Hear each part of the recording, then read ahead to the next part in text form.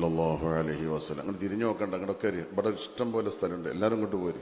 ഒരു 2-3 സൊഫിനുള്ള ആൾക്കാരുണ്ടാവുള്ളൂ. സല്ലല്ലാഹു അലാ മുഹമ്മദ് സല്ലല്ലാഹു അലൈഹി വസല്ലം. അവിടുന്ന് തിരിഞ്ഞു നോക്കല്ലേ, വേണം കയറി, നിങ്ങളൊക്കെ കയറി, എല്ലാവരും കയറി. ഇവിടെയൊക്കെ ഇഷ്ടം പോലെ സ്ഥലം. സല്ലല്ലാഹു അലാ മുഹമ്മദ് സല്ലല്ലാഹു അലൈഹി വസല്ലം സല്ലല്ലാഹു അലാ മുഹമ്മദ്. ഒരു മൂന്ന് കസാലക്കുള്ള ആൾക്കാരേ ഉള്ളൂ. ഒന്നിന് കയറി ഒന്നോളൂ. സല്ലല്ലാഹു അലാ മുഹമ്മദ് സല്ലല്ലാഹു അലൈഹി വസല്ലം സല്ലല്ലാഹു അലാ മുഹമ്മദ് സല്ലല്ലാഹു. ആ നിൽക്കുന്ന ആൾക്കാരോടാണ് പറയണത്, ആ നടുവിൽ നിൽക്കുന്ന ആൾക്കാരോട് നിങ്ങളോട് തന്നെ പറയണത്. കുറച്ച് മുന്നിൽ കൊണ്ട് പോരി, എന്നിട്ട് പോരി. ആ ഇഷ്ടം പോലെ സ്ഥലമുണ്ട്, പിന്നെ അവിടെയും കൂടി ഇങ്ങനെ ഒറ്റയും തെറ്റിയായിട്ട് പോയിക്കേണ്ട ആവശ്യമില്ലല്ലോ. اللهم صل على محمد يا رب صل عليه وسلم. الحمد لله نحمده ونستعينه ونستغفره ونستهديه ونؤمن به ونتوكل عليه ونعوذ بالله من شرور أنفسنا ومن سيئات أعمالنا. من يهده الله فلا مضل له ومن يضلله فلا هادي له. ونشهد أن لا إله إلا الله وحده لا شريك له. ونشهد أن سيدنا محمدا عبده ورسوله. اللهم صل على سيدنا محمد وعلى آل سيدنا ومولانا محمد. اللهم صل على سيدنا محمد وعلى آل سيدنا ومولانا محمد. اللهم صل على سيدنا محمد وعلى آل سيدنا ومولانا محمد. أعوذ بالله من الشيطان الرجيم. بسم الله الرحمن الرحيم. فانكحوا ما طاب لكم من النساء مثنى وثلاث ورباع فإن خفتم ألا تعدلوا فواحدا.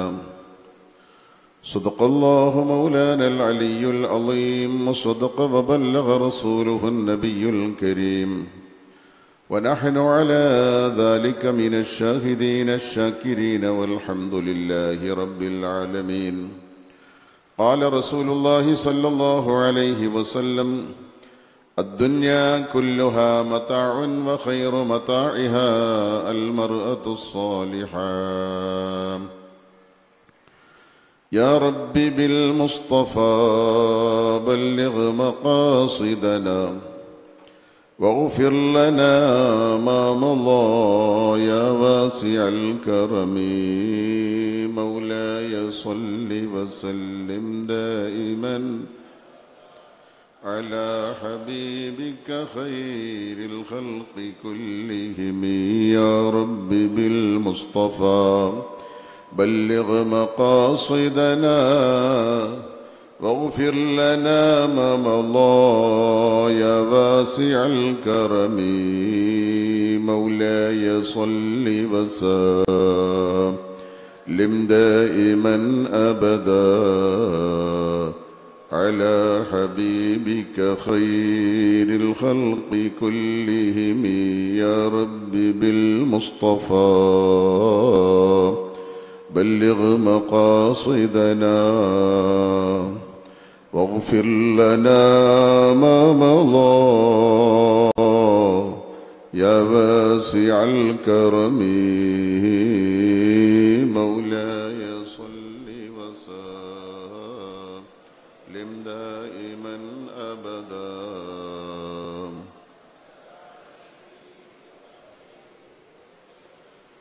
അല്ലാഹുവേ, ഞങ്ങളുടെ മജ്ലിസ് നീ ഖബൂൽ ചെയ്യണം റഹ്മാനേ, നീ ഖബൂൽ ചെയ്യണം റഹ്മാനേ.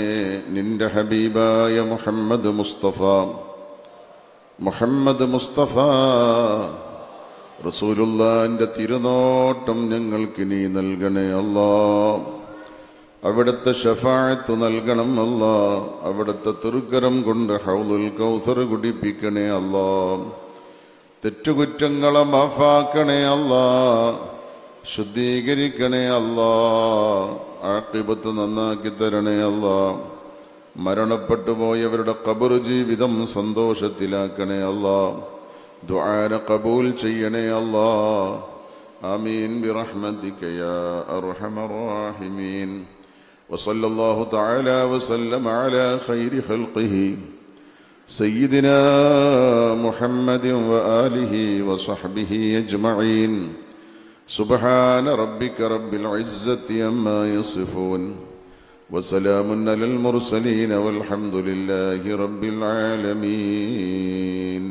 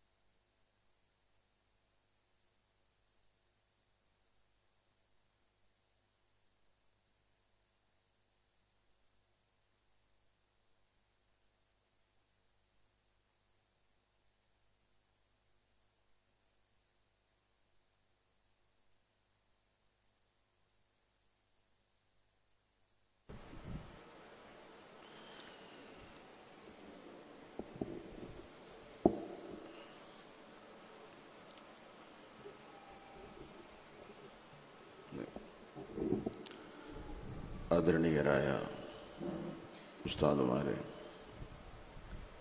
ബഹുമാന്യരായ ഉമറാക്കളെ, കാരണവന്മാരെ, സഹോദരന്മാരെ, പ്രിയപ്പെട്ട ഉമ്മമാരെ, സഹോദരിമാരെ, അള്ളാഹുവിൻ്റെ മഹത്തായ അനുഗ്രഹം കൊണ്ട്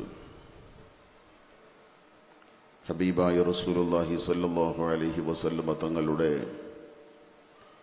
ജന്മം കൊണ്ട് അനുഗ്രഹീതമായ തിങ്കളാഴ്ച രാവിൽ മഹത്തായ ദീനിനെക്കുറിച്ച് ചർച്ച ചെയ്യുന്ന മജ്ലിസിൽ ഒരുമിച്ചുകൂടാൻ അള്ളാഹു നമ്മെ അനുഗ്രഹിച്ചിരിക്കുകയാണ്. അള്ളാഹു നമ്മിൽ നിന്ന് ഖബൂൽ ചെയ്യുമാറാവട്ടെ. കുടുംബജീവിതം എന്ന വിഷയസംബന്ധിയായാണ് നമുക്കിന്ന് ചർച്ച ചെയ്യാനുള്ളത്. കുടുംബജീവിതം ചർച്ച ചെയ്യുമ്പോൾ ഞാൻ യാത്ര ചെയ്യുന്ന റൂട്ടിൽ നിങ്ങളുമുണ്ടായിരിക്കണമെന്ന നിർബന്ധം എനിക്കുണ്ടായതുകൊണ്ടാണ് കുറേ കൂടി മുന്നിലേക്ക് വരാൻ ആവശ്യപ്പെട്ടത്. സ്വാഭാവികമായും കുടുംബജീവിതം നീട്ടിവലിച്ചു പറയേണ്ട വിഷയമല്ല. നാം പരസ്പരം ചർച്ച ചെയ്യുകയാണ്. ഒരു കാര്യം നാമൊക്കെ ആഗ്രഹിക്കുന്നുണ്ട്. നമ്മുടെ കുടുംബം ഇസ്ലാം വ്യവസ്ഥയാക്കുന്ന, ഇസ്ലാം പഠിപ്പിക്കുന്ന ഒരു കുടുംബമാവണം എൻ്റെ കുടുംബമെന്ന് നമ്മളെല്ലാവരും ആഗ്രഹിക്കുന്നുണ്ട്, അല്ലേ? പക്ഷേ അതൊരാഗ്രഹം മാത്രമാണ്. യഥാർത്ഥത്തിൽ അത്യാഗ്രഹമുണ്ടായാലേ കാര്യങ്ങൾ നടക്കുകയുള്ളൂ. നമുക്ക് എന്തെല്ലാം ആഗ്രഹങ്ങളുണ്ട്, ആ ആഗ്രഹങ്ങളൊന്നും നടക്കാറില്ല. അത്യാഗ്രഹമുണ്ടെങ്കിലേ കാര്യങ്ങൾ നടക്കുകയുള്ളൂ. അതുകൊണ്ട് തന്നെ എൻ്റെ മജ്ലിസിലിരിക്കുന്ന എൻ്റെ പ്രിയപ്പെട്ട മുഅ്മിനീങ്ങൾ, എൻ്റെ കുടുംബമൊന്നു മാറണമെന്ന മാനസികമായ ഒരു നിലപാട് സ്വീകരിക്കുമ്പോഴാണ് യഥാർത്ഥത്തിൽ ഞാൻ പറഞ്ഞത് ഫലവത്താവുകയുള്ളൂ. അല്ലെങ്കിൽ ഞാൻ പറയുന്നത് നിങ്ങൾ കേട്ടു, ഇങ്ങനെ വർഷം തോറും കേൾക്കാറുള്ളതാണ്, പ്രത്യേക മാറ്റങ്ങളൊന്നും ഉണ്ടായിക്കൊള്ളണമെന്നില്ല. അതേ സമയത്ത് എൻ്റെ കുടുംബം മാറണമെന്ന ശ്രദ്ധയോടുകൂടെ, ചിന്തയോടുകൂടെ, ആഗ്രഹത്തോടുകൂടെ എൻ്റെ പ്രഭാഷണം നിങ്ങൾ കേൾക്കുകയും ജീവിതത്തിലും കുടുംബത്തിലും മാറ്റം വരുത്തണമെന്ന് എൻ്റെ പ്രിയപ്പെട്ട മുഅ്മിനീങ്ങളോട് ഞാൻ ഓർമ്മപ്പെടുത്തുകയാണ്.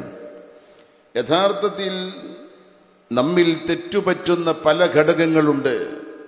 എന്തുകൊണ്ടാണ് നമ്മുടെ കുടുംബം ഇങ്ങനെയായത്? എന്തുകൊണ്ടാണ് നമ്മുടെ മക്കൾ വ്യഭിചാരികളും കള്ളുകുടിയന്മാരും തോന്നിവാസികളുമായത്? എന്തുകൊണ്ടാണ് നമ്മുടെ മക്കൾ നിസ്കരിക്കാത്ത മക്കളായത്? എന്തുകൊണ്ടാണ് പല മാതാപിതാക്കളെയും വഷളാക്കിക്കൊണ്ട് പെൺകുട്ടികളും ആൺകുട്ടികളും അരാജകത്വത്തിലായത്? എവിടെയോ ഒരു പാൾട്ട് സംഭവിച്ചിട്ടുണ്ട്. നമുക്കെല്ലാവർക്കും എവിടെയോ പാൾട്ട് സംഭവിച്ചിട്ടുണ്ട്. മക്കൾ കള്ളുകുടിയന്മാരും വ്യഭിചാരികളും തമ്മാടികളുമായാൽ 100% തെറ്റ് മക്കളുടെ മേൽ ചാർത്തിക്കൊണ്ട് നാം ഒക്കെ രക്ഷപ്പെടാറുണ്ട്.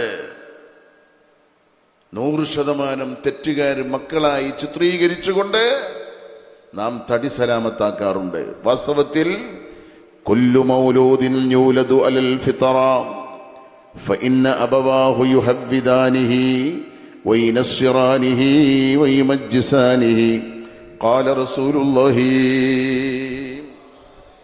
ഏത് സന്താനവും അള്ളാഹുവിന്റെ ദീനനുസരിച്ച് ജീവിക്കാവുന്ന ഒരു സാഹചര്യത്തിലാണ് അള്ളാഹു സൃഷ്ടിക്കുന്നത്. പിന്നെയോ ആ കുട്ടിയെ കള്ളുകുടിയരും വ്യഭിചാരിയും വഹാബിയും മൗദൂദിയും ഇങ്ങനെ വേണ്ടാത്തരങ്ങളായ അവസ്ഥയിലേക്ക് എത്തുന്നതിൽ മാതാപിതാക്കളാണ് കാരണക്കാരനെന്നാണ് അഷ്റഫുൽ ഖൽഖ് മുഹമ്മദുർ റസൂലുള്ളാഹി സ്വല്ലല്ലാഹു അലൈഹി വസല്ലമ തങ്ങൾ പഠിപ്പിക്കുന്നത്. അതുകൊണ്ട് ഞാൻ മോശമായാൽ, അല്ലെങ്കിൽ എൻ്റെ കുട്ടി മോശമായാൽ, എൻ്റെ കുട്ടി നിസ്കരിക്കാത്തവനായാൽ, എൻ്റെ കുട്ടി കള്ളു കുടിക്കുന്നവനായാൽ, എൻ്റെ കുട്ടി വ്യഭിചാരിയായാൽ, എൻ്റെ കുട്ടി മറ്റ് അനാശ്വാസ പ്രവർത്തകനായാൽ അതിൻ്റെ ഉത്തരവാദിത്വം എനിക്കുണ്ട്. അത് എൻ്റെ എന്തോ ഒരു പാൾട്ട് എവിടെയോ സംഭവിച്ചിട്ടുണ്ട്. ഇപ്പോൾ ആയിക്കൊള്ളണമെന്നില്ല, കഴിഞ്ഞ വർഷം ആയിക്കൊള്ളണമെന്നില്ല. എന്തോ അടിസ്ഥാനപരമായ ഒരു പാൾട്ടിന്റെ പരിണിത ഫലമാണ് ഞാനിത് അനുഭവിച്ചു കൊണ്ടിരിക്കുന്നത് എന്ന് നാം മനസ്സിലാക്കേണ്ടതുണ്ട്. ഇവിടെയാണ് കുടുംബജീവിതം ചർച്ച ചെയ്യുമ്പോൾ നാം ചിന്തിക്കേണ്ടത്. ഞാൻ വിശാലമായി സംസാരിക്കാൻ സമയമില്ല, അതുകൊണ്ട് തന്നെ അതിൻ്റെ ഏതാനും ചില ഭാഗങ്ങളിലൂടെ ഞാനിങ്ങനെ കടന്നു പോവുകയാണ്. കുടുംബം ഉത്ഭവിക്കുന്നത് വിവാഹത്തിൽ നിന്നാണ്, അല്ലേ? നിക്കാഹിൽ നിന്നാണ്. ഇവിടെ നിന്നാണല്ലോ കുടുംബം ഉത്ഭവിക്കുന്നത്. നിക്കാഹുമായി ബന്ധപ്പെട്ട കാര്യത്തിൽ നമ്മൾ വല്ലതും ശ്രദ്ധിക്കേണ്ടതുണ്ടോ? മകനെ കൊണ്ട് വിവാഹം ചെയ്യിപ്പിക്കുമ്പോൾ, മകളെ ഒരു ഭർത്താവിന് കെട്ടിച്ചയക്കുമ്പോൾ, അല്ലെങ്കിൽ ഞാൻ വിവാഹം ചെയ്യുമ്പോൾ വിശുദ്ധ ഇസ്ലാം എന്നോട് എന്താണ് കൽപ്പിക്കുന്നത്? റസൂലുള്ളാഹി സ്വല്ലല്ലാഹു അലൈഹി വസല്ലമ തങ്ങൾ പറയുന്നു, തുൻകഹുൽ മർഅതു ലിഅർബഇ ഖിസാൽ ലിമാലിഹാ വലിഹസബിഹാ വലിജമാലിഹാ വലിദീനിഹാ ഫൾഫർ ബിദദ്ദീൻ ഖാല റസൂലുള്ളാഹി. സാധാരണ വിവാഹം നടക്കാറുണ്ട്.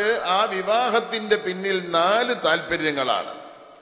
അത് മുസ്ലിങ്ങൾക്ക് മാത്രമുള്ളതല്ല. പലതും അമുസ്ലിങ്ങളായിരുന്നാലും ശരി, മറ്റുള്ളവരായിരുന്നാലും ശരി, ഇതിൽ 3 മറ്റു മതസ്ഥർക്കുമുണ്ട്. 4 കാര്യമാണ് വിവാഹത്തിന്റെ താല്പര്യം. വിവാഹ താല്പര്യം 4 കാര്യമാണെങ്കിൽ ഇതിൽ 3 അമുസ്ലിങ്ങൾക്കുമുള്ളതാണ്. ഒന്ന് ലിമാലിഹ, സ്ത്രീധനത്തിനു വേണ്ടി, സ്ത്രീയുടെ സാമ്പത്തിക അവസ്ഥക്കനുസരിച്ചുള്ള വിവാഹം. രണ്ടാമത്തത് കുടുംബമഹിമ. മൂന്നാമത്തത് സൗന്ദര്യം. ഇത് മുസ്ലിങ്ങൾക്ക് മാത്രമുള്ളതല്ല. ഈ പറഞ്ഞ 3, സൗന്ദര്യമാവട്ടെ, കുടുംബമഹിമയാവട്ടെ, പിന്നെ തറവാട് കുടുംബമാവട്ടെ, ഇത് എല്ലാവരും നോക്കുന്നതാണ്. ഇത് മുസ്ലിങ്ങൾ പ്രത്യേകമായി ശ്രദ്ധിക്കുന്ന കാര്യമില്ല, അത് നാട്ടു നടപ്പാണ്. പക്ഷേ മുസ്ലിങ്ങൾ ശ്രദ്ധിക്കേണ്ട കാര്യം വലിയ ദീനിഹാ, ആ പെണ്ണിന്റെ ദീനെന്താണ്? പെണ്ണിന്റെ ദീനെന്താണ്? ഫൾഫർ ബിദദ്ദീൻ, ഫൾഫർ ബിദദ്ദീൻ. ദീനുള്ള പെണ്ണിനെ കൊണ്ട് വിജയിച്ചോ മുഹമ്മദുർ റസൂലുള്ളാഹ്. നിന്റെ കുടുംബം വിജയിക്കാൻ, കുട്ടികൾ നന്നാവാൻ, സ്വാലിഹീങ്ങളാവാൻ, സന്തോഷമുള്ള കുടുംബമാവാൻ ഫൾഫർ ബിദദ്ദീൻ, ദീനുള്ള പെണ്ണിനെ കൊണ്ട് നീ വിജയിച്ചോ മുഹമ്മദുർ റസൂലുള്ളാഹ്. ഈ 4 കാര്യത്തിൽ 3ഉം നമ്മുടെ പ്രത്യേകതയല്ല, എല്ലാവരും ശ്രദ്ധിക്കുന്നതാണ്. നമ്മൾ പ്രത്യേകമായി നമ്മുടെ മതത്തിന്റെ ആളായി വിവാഹം ചെയ്യുമ്പോൾ ശ്രദ്ധിക്കേണ്ടത് അവളുടെ ദീനാണ്. അതാണ് വിജയത്തിന്റെ നിദാനമെന്ന് മുഹമ്മദുർ റസൂലുള്ളാഹ്. ഇവിടെ നമുക്ക് പാൾട്ട് സംഭവിച്ചിട്ടുണ്ടോ? സാധാരണഗതിയിൽ ദീനീ ബോധമുള്ള പെൺകുട്ടി എന്ന് പറയുകയല്ലാതെ തൊലിയുടെ കളറിന്റെ പിന്നാലെ പോകുന്നവരെ, കുടുംബ മഹിമയുടെ പാരമ്പര്യത്തിന്റെ പിന്നാലെ പോകുന്നവരെ, സമ്പത്തിന്റെ പിന്നാലെ, സൗന്ദര്യത്തിന്റെ പിന്നാലെ പോകുന്നവരെ അല്ലാഹുവിന്റെ റസൂല് പറയുന്നു ഫദ്ഫറു ബിദാത്തിദ്ദീൻ. ഇനി നമ്മൾ സാധാരണ ചെയ്യൽ എന്താ? പലപ്പോഴും ഇപ്പൊ മാതാപിതാക്കൾക്ക് ഒരു പെണ്ണിനെ തെരഞ്ഞെടുക്കുന്നതിൽ കാര്യമായ റോളൊന്നുമില്ല, അല്ലേ? നിങ്ങളൊക്കെ പെണ്ണെട്ടിയുന്ന കാലത്ത് എങ്ങനെയാണ്? മാതാവോ പിതാവോ അല്ലെങ്കിൽ പിതാവിന്റെ ബന്ധപ്പെട്ട ആളുകൾ പോയിട്ട് ഒന്നാണ് തെരഞ്ഞെടുക്കും, അല്ലേ? അത് നമ്മൾ സഹിച്ചോളണം, അല്ലേ? അങ്ങനെയായിരുന്നു ഒരു കാലത്ത്. ശരിയോ തെറ്റോ എന്നല്ല ഞാൻ പറയുന്നത്. ഇന്നങ്ങനെയല്ല. പെണ്ണിനെ തെരഞ്ഞെടുക്കുന്നതിൽ മാതാപിതാക്കൾക്ക് റോളില്ല. എവിടെന്നോ കണ്ട ഒരു പെണ്ണ്, ബസ് സ്റ്റോപ്പിൽ നിന്ന് കണ്ട പെണ്ണ്, ട്രെയിനിൽ നിന്ന് കണ്ട പെണ്ണ്, എയർപോർട്ടിൽ നിന്ന് കണ്ട പെണ്ണ്, കല്യാണത്തിൽ നിന്ന് കണ്ട പെണ്ണ്, ഏതോ ഒരു പെണ്ണിനെ അവൻ സെലക്ഷൻ നടത്തുന്നു. അവന്റെ മാനദണ്ഡമെന്താ? സൗന്ദര്യം.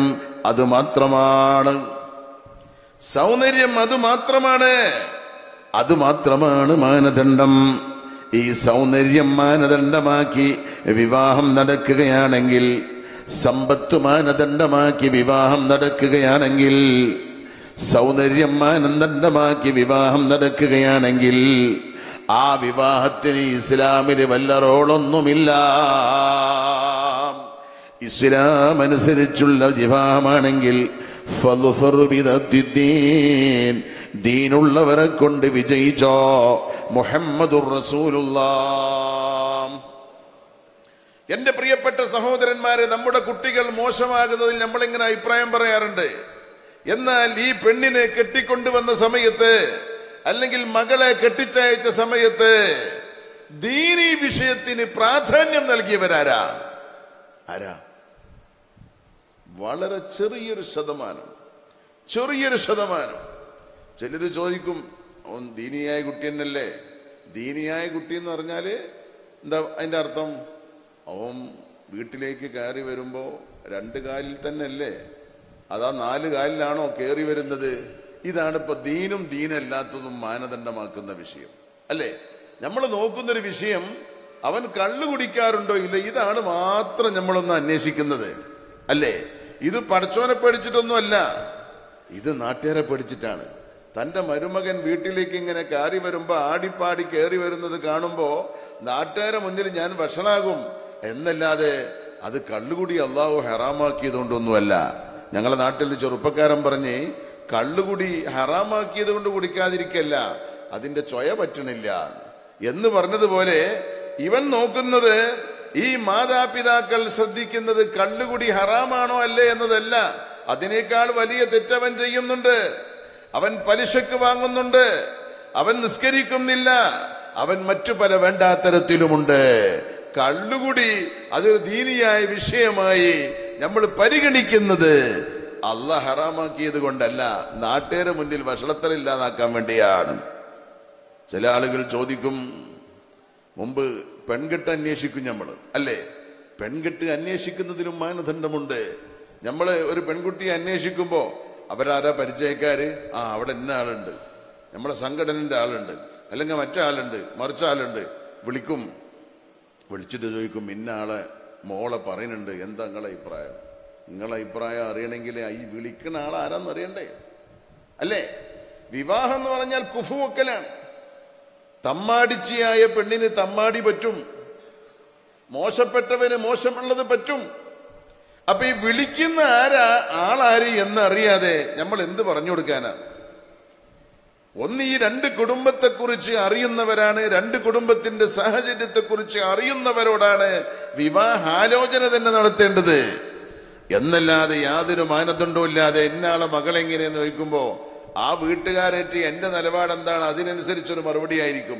എനിക്കിഷ്ടപ്പെട്ട കുടുംബമാണെങ്കിൽ കുഴപ്പമില്ല എന്ന് പറയും, ഇഷ്ടപ്പെടാത്ത കുഴപ്പമാണെങ്കിൽ ഒരു ന്യൂനതയും പറയും. ഇതാണല്ലോ നാട്ടിലെ ഇപ്പോഴുള്ള പൊതുവെയുള്ള അവസ്ഥ, അങ്ങനെയാണല്ലോ. ഇതൊന്നും പെണ്ണ് അല്ലെങ്കിൽ കുടുംബം ദീനിയാണോ അല്ലയോ എന്ന് അന്വേഷിക്കാനുള്ള മാർഗമല്ല. സുബ്ഹാന ജല്ല ജലാലോ, പെണ്ണ് കാണാൻ പോകുന്നത് ഇന്നൊരു സ്ത്രീകളുടെ ഒരു മെഡിക്കൽ സംഘമാണ്, ഒരു മെഡിക്കൽ ടീമാണ് പെണ്ണ് കാണാൻ പോകുന്നത്. ഒരുപക്ഷെ വിവാഹം ചെയ്യുന്ന പുരുഷന് പറ്റിയേക്കാം, എന്നാലും നാത്തൂന് പറ്റൂല, മൂത്തച്ചിക്ക് പറ്റൂല, പെങ്ങൾക്ക് പറ്റൂല. അവരുടെ ആ മെഡിക്കൽ റിപ്പോർട്ട് പുറത്തു വരുമ്പോൾ പലപ്പോഴും ഫയലായി പോവുകയാണ്. പ്രിയപ്പെട്ട ഉമ്മമാരെ, സഹോദരിമാരെ, ആ പെണ്ണിനെ കാണാൻ പോകുന്നത് ഹറാമാണെന്ന് പറയുന്നില്ല. അതേ സമയത്ത് പുരുഷന്മാരെക്കാൾ സ്ത്രീകൾ ഒരു വീട്ടിൽ പോകുമ്പോൾ ആ വീട്ടിലെ ദീനിയായ കുടുംബാന്തരീക്ഷം പരിശോധിക്കാനും അറിയാനും പുരുഷന്മാരെക്കാൾ സ്ത്രീകൾക്ക് കഴിയും. അവര് വീടിൻ്റെ ഉള്ളിലൊക്കെ കറങ്ങുന്നത് കൊണ്ട് ദീനിയായ അന്തരീക്ഷമുള്ള ഒരു വീട്, ദീനിയായ അന്തരീക്ഷമില്ലാത്ത വീട്, ഇത് രണ്ടും വേർതിരിച്ച് അറിയാൻ കഴിയുമല്ലോ. അത്യാദി പരിശോധനകളല്ലാതെ, ആ പെണ്ണിന്റെ ദീനിയായ കാര്യങ്ങളിലുള്ള പരിശോധനയല്ലാതെ സൗന്ദര്യം അവൻ ഇഷ്ടപ്പെട്ടാൽ അവൻ വിവാഹം ചെയ്യട്ടെ. അവൾ നീളം കുറഞ്ഞു പോയി, അല്പം കൂടിപ്പോയി, അവളുടെ ഇത് വണ്ണമില്ലാതെയായി പോയി, എന്തൊക്കെ കുറ്റങ്ങളും കുറവുകളാ. സൗണ്ട് മാറിപ്പോയി. ഇപ്പൊ മിനിഞ്ഞാന്ന് എൻ്റെ തൊട്ടടുത്ത വീട്ടിലുള്ളൊരു കേസ് അതാണ്. സൗണ്ട് ശരിയില്ല. സുബ്ഹാന ജല്ല ജലാലു, എന്തൊക്കെ ടെസ്റ്റുകളാണ്.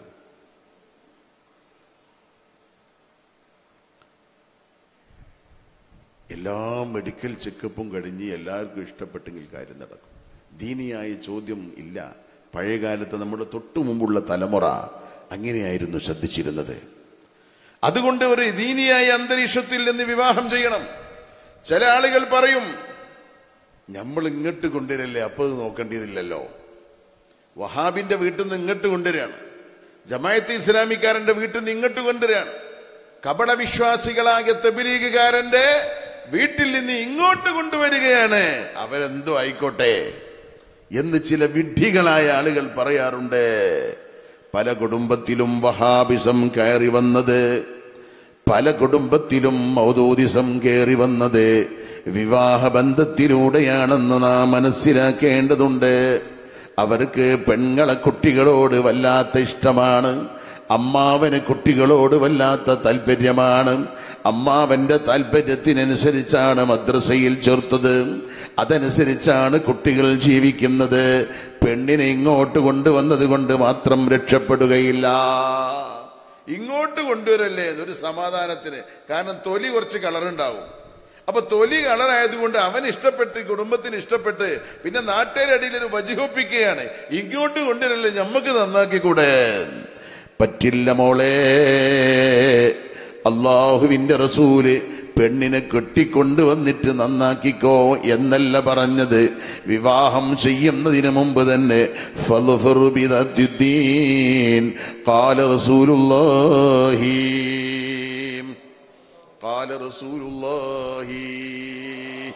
ഇവിടെ തന്നെ നമുക്ക് പലർക്കും പരാജയം സംഭവിച്ചു പോയി. വിവാഹത്തിൽ തന്നെ അപാകത സംഭവിച്ചു പോയി. വിത്തുഗുണം 10 ഗുണമാണ്. വിത്ത് നന്നായെങ്കിലേ ഗുണം നന്നാവുകയുള്ളൂ. വിത്ത് മോശമായാൽ അതിലുള്ള ഗുണം മോശമാകും, സംശയമില്ല. വിത്ത് നന്നാവണം. അതുകൊണ്ട് നല്ല വിത്ത് തിരഞ്ഞെടുക്കണമെന്ന് മുഹമ്മദുർ റസൂലുള്ളാഹ്.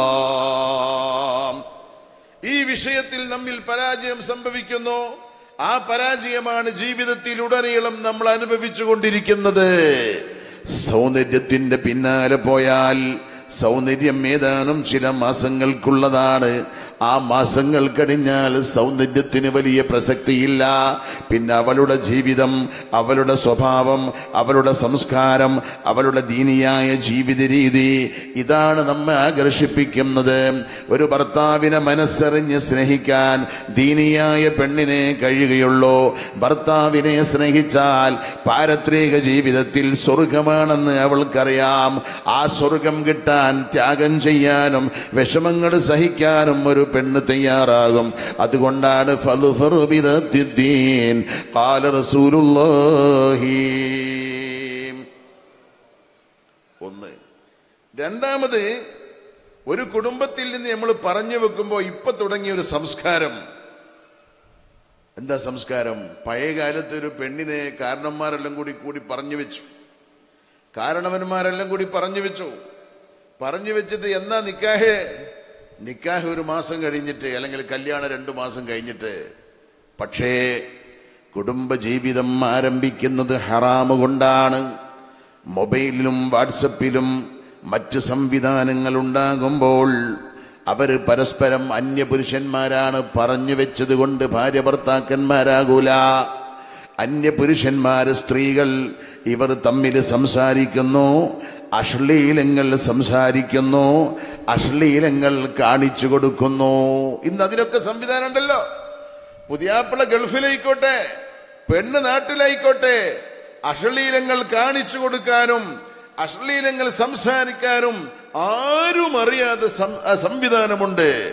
ഈ ലോകത്ത് ഈ കാലഘട്ടത്തിൽ പറഞ്ഞുറപ്പിച്ചുകൊണ്ട് നിക്കാഹ് ചെയ്യാതെ സമയം ദീപിക്കുമ്പോൾ ഹറാമായ ജീവിതമാണ് അവർ ആരംഭിക്കുന്നത്. അല്ലാഹു ബറക്കത്ത് ചെയ്യൂല. ഹറാമായ ജീവിതങ്ങളാണ് അവർ തുടങ്ങിക്കൊണ്ടിരിക്കുന്നത്. മാത്രമല്ല, കല്യാണം ഉറപ്പിക്കുന്ന നിശ്ചയിക്കുന്ന നാട്ടിലെ കാരണവന്മാർ അവർക്ക് ഉത്തരവാദിത്വമുണ്ട്. ഇന്ന് ഒരു ദിവസം വെക്കലിന് അല്ലെങ്കിൽ ഒരു നിശ്ചയത്തിന് നമ്മൾ പോയാൽ നമുക്ക് എന്താ പറയാണ്ടാവുക? ഒന്നും പറയില്ല. പിന്നെ അൽ ഫാത്തിഹ, പിന്നെ പൊറാട്ടയും. ഒരു പൊറാട്ട കമ്മിറ്റിയായി മാറി, അല്ലേ? ആണോ അല്ലേ? ഒരു പൊറാട്ട കമ്മിറ്റിയാണ്. ഈ കൂടുന്നവർക്ക് പ്രത്യേക റോളൊന്നുമില്ല.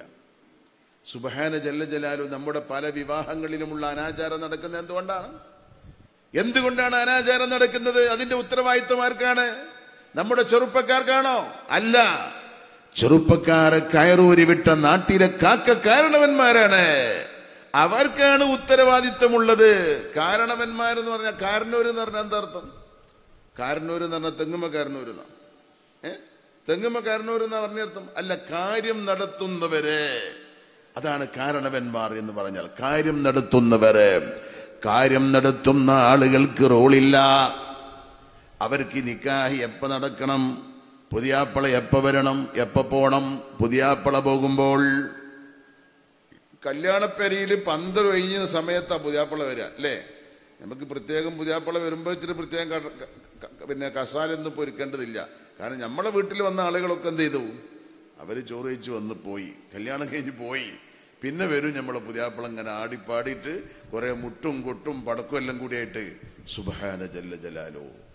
അവര് വന്നിട്ട് ഈ പന്തല്ലാണ്ട് കൂത്താടുകയാണ്, അല്ലേ? ഇവിടെ ഉണ്ടോ? ഉണ്ടോ? ഞാൻ ബഗ്ദാദിന്ന് വരില്ല. ഞാൻ ഈ പരിസരത്തുള്ള ആൾ തന്നെയാണ്, അല്ലേ? എന്താണ് അള്ളാഹുവിന്റെ റസൂല് സുന്നത്താക്കിയ ഈ സുന്നത്തായ നിക്കാഹ് എങ്ങനെ നടത്തണമെന്നാണ് റസൂലുള്ളാഹി തങ്ങൾ പഠിപ്പിച്ചത്. ഈ നിക്കാഹ് എന്ന് പറയുന്ന സംഗതി ഒരു താൽക്കാലിക സന്ദർഭത്തിലുള്ളതല്ലോ. അവന് മക്കളുണ്ടാവാൻ, മക്കൾക്ക് മക്കളുണ്ടാവാൻ, അവർക്ക് മക്കളുണ്ടാവാൻ, ഇങ്ങനെ വലിയൊരു തലമുറ സൃഷ്ടിക്കപ്പെടേണ്ട ഒരു കർമ്മമാണ് നിക്കാഹ്. ഒരു താൽക്കാലികമായ ഏർപ്പാടല്ല. വലിയ ഒരു തലമുറ സൃഷ്ടിക്കപ്പെടാനുള്ള ഈ നിക്കാഹാകുന്ന അതിമനോഹരമായ സുന്നത്ത്. ഒമിൻ സുന്നത്തി നിക്കാഹ് എന്ന് പറയുന്ന സുന്നത്ത്. ആ സുന്നത്തിന്റെ സദസ്സിൽ ധാരാളം ഹറാമുകളാണ്, അനാവശ്യങ്ങളാണ്. സുബ്ഹാന ജല്ല ജലാലു. ചില സ്ഥലങ്ങളിലൊക്കെ പെൺകുട്ടികളുടെ ഒപ്പനയുണ്ടാകും. അവരുടെ ഡാൻസുകളുണ്ടാകും, അവരുടെ പാട്ടുകളുണ്ടാകും. ഇങ്ങനെ ഹറാമ് കലർന്ന ഒരു നിക്കാഹ്, അതിൽ നിന്നുണ്ടാകുന്ന കുട്ടികൾ, ആ നിക്കാഹിൽ ഉത്ഭവിച്ച കുട്ടികൾ അവരെന്ത് പിഴച്ചു? അവർ നിസ്കരിക്കാൻ തോന്നുന്നില്ല, കള്ളുകുടിയന്മാരായി പോയി, വ്യഭിചാരികളായി പോയി, തമ്മാടികളായി പോയി. എന്താ കാരണം? ഈ ഹറാമായ നിക്കാഹിൽ നിന്ന് ഉത്ഭവിച്ച മക്കളാണ്. കാരണവന്മാർ ശ്രദ്ധിക്കേണ്ടതാണ്. ഏകദേശം ഒരു 10-11 മണിയാകുമ്പോഴേക്ക് നിറഞ്ഞ സദസ്സിലേക്ക് പുതിയാപ്പിള വരണം. സ്വാലിഹീങ്ങളുടെ സാന്നിധ്യത്തിൽ നിക്കാഹ് നടക്കണം. നല്ല ദിവസം നോക്കണം, നല്ല സ്ഥലം നോക്കണം. മഹാനായ റസൂലുള്ള പഠിപ്പിച്ചു, ശവ്വാൽ മാസത്തിൽ, മാസങ്ങളിൽ ശവ്വാലിലാണ് സുന്നത്ത്. ദിവസങ്ങളിൽ വെള്ളിയാഴ്ച രാവിലെ ആയിരിക്കലാണ് സുന്നത്ത്, പള്ളിയിലായിരിക്കലാണ് സുന്നത്ത്, സ്വാലിഹീങ്ങളുടെ സാന്നിധ്യമുണ്ടാവൽ സുന്നത്താണ്. ഇങ്ങനെ പല സുന്നത്തുകൾക്കിടയിൽ നിക്കാഹ് നടക്കേണ്ടതിന് പകരം ഹറാമായ ഒരുപാട് കാര്യങ്ങൾ ചെയ്തിട്ട് അതിനിടയിൽ സുന്നത്താകുന്ന ഒരു നിക്കാഹ് ചെയ്താൽ, ഒരു സുന്നത്ത് ചെയ്യാൻ ഒരുപാട് ഹറാമ്, ആ ഹറാമുകൾക്കിടയിൽ ഒരു സുന്നത്ത് ചെയ്താൽ അല്ലാഹു കബൂൽ. ആഖിർ സമാനിലെ കുട്ടികളല്ലേ ഇപ്പൊ അങ്ങനെ തന്നെയാണ്. ഒരു സമാധാനത്തിന് നമ്മൾ പറയണതാണ്. അത് ആഖിർ സമാനിലെ കുട്ടികളാ. അപ്പൊ നോക്കിയിട്ട് കാര്യം അങ്ങനെ തന്നെയാണ്. നുഈബു സമാനനാ വൽ ഐബു ഫീനാ. നമ്മൾ കാലത്തെ കുറ്റപ്പെടുത്തുന്നു, യഥാർത്ഥത്തിൽ കാലം എന്ത് പഴച്ചു? നമ്മളാണ് കുറ്റക്കാർ. ഈ കാലഘട്ടത്തിൽ ജീവിച്ച നമ്മളെ ഓർത്ത് കാലം ലജ്ജിച്ചു പോവുകയാണ്. അതുകൊണ്ട് കാരണവന്മാരെ, ദിവസം വെക്കുന്ന സമയത്ത്, നിശ്ചയിക്കുന്ന സമയത്ത് അതും കൂടി ഒന്ന് നിശ്ചയിച്ചു കൊടുക്കണേ. എപ്പോഴാണ് പുതിയാപ്പിള വരേണ്ടത്? ഇപ്പൊ ഒരു പുതിയ സംസ്കാരം, പുതിയാപ്പിള്ളാരും തേടിപ്പോണ്ടതില്ല. ഞങ്ങൾ ഇവിടുന്ന് ആണ്ട് വിളിച്ചു പറയും, അപ്പോണ്ട് വന്നാൽ മതി. തന്തിൻ തറവാടില്ലാത്ത ഏർപ്പാട് അല്ലേ? ഒരു കുടുംബത്തിലേക്ക് ഒരു പുതിയാപ്പിള വരിക എന്ന് പറഞ്ഞാൽ ആ കുടുംബത്തിലേക്ക് ഒരു അതിഥി വരികയാണ്. ഒരു സാധാരണ അതിഥിയല്ല, ഈ കുടുംബത്തിലെ ഒരു അംഗമാകാൻ വരുന്ന അതിഥി. ആ അതിഥിയെ മാനമര്യാദക്ക് പോയി ആദരവോടെ ബഹുമാനത്തോടെ നമ്മൾ പോയി കൂട്ടിക്കൊണ്ടുവരണം. ഒരു ഫോൺ ചെയ്തിട്ടുണ്ട് വരെയെന്ന് പറയല്ല, അല്ലേ? ഒരു കല്യാണം പറഞ്ഞാൽ ഫോൺ ചെയ്തിട്ട് പറഞ്ഞാൽ നമ്മളാരെയും പോവോ? കല്യാണം പറഞ്ഞിട്ട് ഫോണിലായാൽ ചിലർ പോവും, ചിലർ പറയാം ഞാൻ ഫോണിൽ കല്യാണം പറഞ്ഞിട്ട് പോവാ, അവനൊരു കുറവാ. പിന്നുണ്ടോ ഒരു പുതിയാപ്പിളിനെ നമ്മൾ ഫോൺ ചെയ്തിട്ടുണ്ട് പോരി എന്ന് പറയണത്? മാനമര്യാദക്ക് തന്തയും തറവാടുമുള്ള ടീമാണെങ്കിൽ ഉത്തരവാദിത്തപ്പെട്ട ആളുകൾ പോയി കാരണവന്മാരുടെ സാന്നിധ്യത്തിൽ, ഇവിടെയും കാരണവന്മാർ, അവരിൽ നിന്ന് വരുന്നവരിലും കാരണവന്മാർ, ആ കാരണവന്മാരുടെ നേതൃത്വത്തിലാണ് നിക്കാഹ് നടക്കുന്നതെങ്കിൽ അവിടെ ഒരു കുട്ടിയും കുതിര കളിക്കൂല, അവിടെ അവര് പരസ്പരം അടിക്കൂല, ക്ലാസ് കൊണ്ട് അങ്ങോട്ടും ഇങ്ങോട്ടും എറിയൂല, അനാവശ്യങ്ങൾ നടക്കൂല. പക്ഷേ ഈ അനാവശ്യങ്ങൾ നടത്താൻ സമയം അനുവദിച്ചു കൊടുത്തതാരാ? അവസരമുണ്ടാക്കി കൊടുത്തതാരാ? നാട്ടിലെ കാരണവന്മാരല്ലേ? അത് വെറും പൊറാട്ട കമ്മിറ്റിയായി മാറിയത് കൊണ്ടല്ലേ?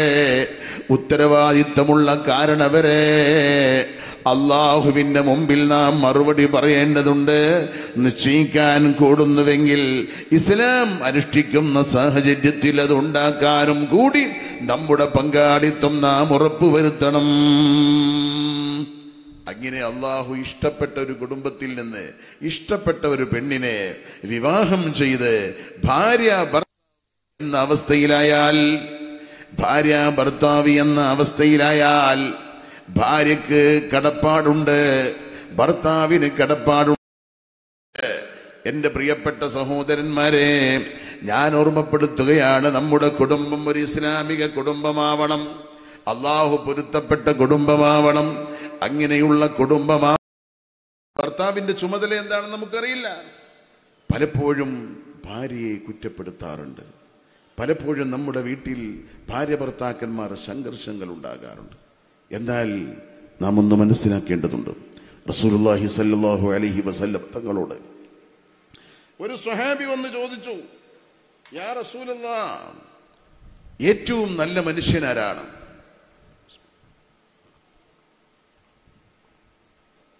നല്ല മനുഷ്യനാരാ? നമ്മളോടാണ് ഈ ചോദ്യം ചോദിക്കുന്നതെങ്കിലോ ഈ നാട്ടിലെ നല്ല മനുഷ്യനാരാ എന്ന് നിങ്ങളോട് ചോദിച്ചാൽ നിങ്ങൾ ആരെ മറുപടി പറയാം? നിങ്ങളെ മനസ്സ് വേഗം പോകുന്നത് പള്ളിയിൽ എല്ലാ ദിവസവും ജമാഅത്തിനെത്തുന്ന ഇമാമിന്റെ തൊട്ടു ബേക്കിൽ നിൽക്കുന്ന ആ നല്ല മനുഷ്യൻ. അതല്ലെന്ന് ഞാൻ പറയുന്നില്ല. റസൂലുള്ളാഹിനോട് ഈ ചോദ്യം ചോദിച്ചപ്പോൾ റസൂലുള്ളാഹി എന്ത് മറുപടി പറഞ്ഞു? അഹ്സനുക്കും അഖ്ലാഖ, നിങ്ങളിൽ നിന്ന് നല്ല സ്വഭാവമുള്ള മനുഷ്യനാരോ? എല്ലാ വിഷയത്തിലും നല്ല നിലപാട്, ഇബാദത്തിന്റെ കാര്യത്തിലാവട്ടെ, ജനങ്ങളുമായി ഇടപഴകുന്നിടത്താവട്ടെ, കച്ചവടങ്ങളിലാവട്ടെ, ഇടപാടുകളിലാവട്ടെ, നല്ല സംസ്കാരം ഉൾക്കൊള്ളുന്നവൻ ആരാണ്? അവരാണ് നല്ല മനുഷ്യനെന്ന് മുഹമ്മദ് റസൂലുള്ളാഹ്. എന്നാൽ നമ്മുടെ സ്വഭാവം നല്ലതാണോ ചീത്തയാണോ? നമ്മുടെ സ്വഭാവം നല്ലതാണോ ചീത്തയാണോ? എന്താ നിങ്ങളെ അഭിപ്രായം? നിങ്ങളുടെ സ്വഭാവം എന്താ മാട്?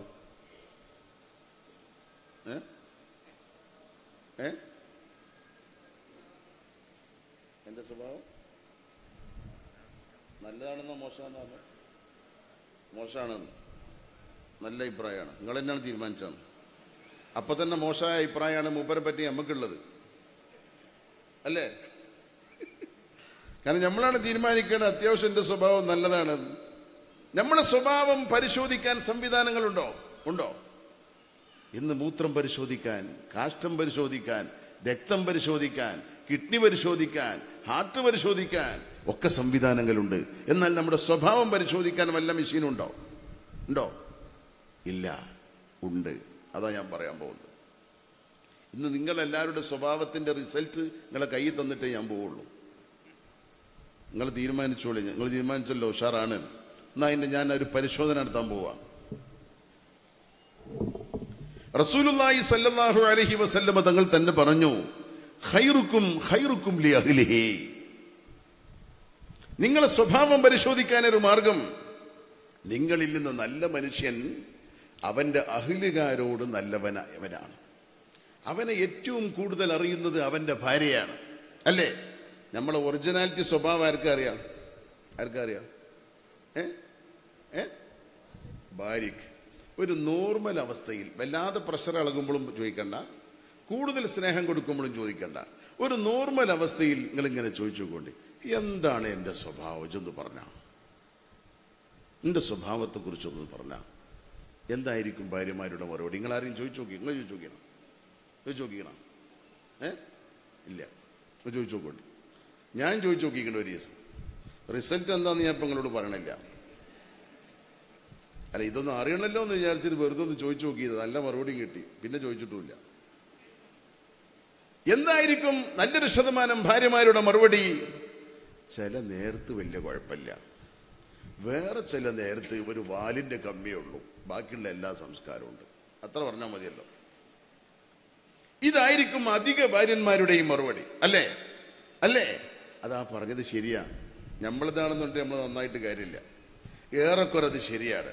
ചില സമയത്ത് തേനേ മാനേന്ന് വിളിച്ച് എന്തോ ഒരു സ്വഭാവം, വളരെ ചെറിയൊരു സമയം മാത്രം. അതേ സമയത്ത് വീട്ടിലേക്ക് കയറി വന്നാൽ പല ഉപ്പമാരുടെയും ശബ്ദം കേൾക്കാൻ കുട്ടികൾ ഇഷ്ടപ്പെടുന്നില്ല. വീട്ടിൽ വരുമ്പോൾ നമ്മളൊരു ഒച്ച കേട്ടാൽ മതി, അവരെ മനസ്സിൽ സന്തോഷം ഉണ്ടാവോ വെറുപ്പുണ്ടാവോ? എന്താ ഉണ്ടാവുക? നിങ്ങളെ പറ്റി പറയണ്ട, വേറെ ആളെ പറ്റി പറഞ്ഞോളൂ. എന്താ സാധാരണഗതിയിൽ ഉണ്ടാവുക? എന്താ ഉണ്ടാവുക?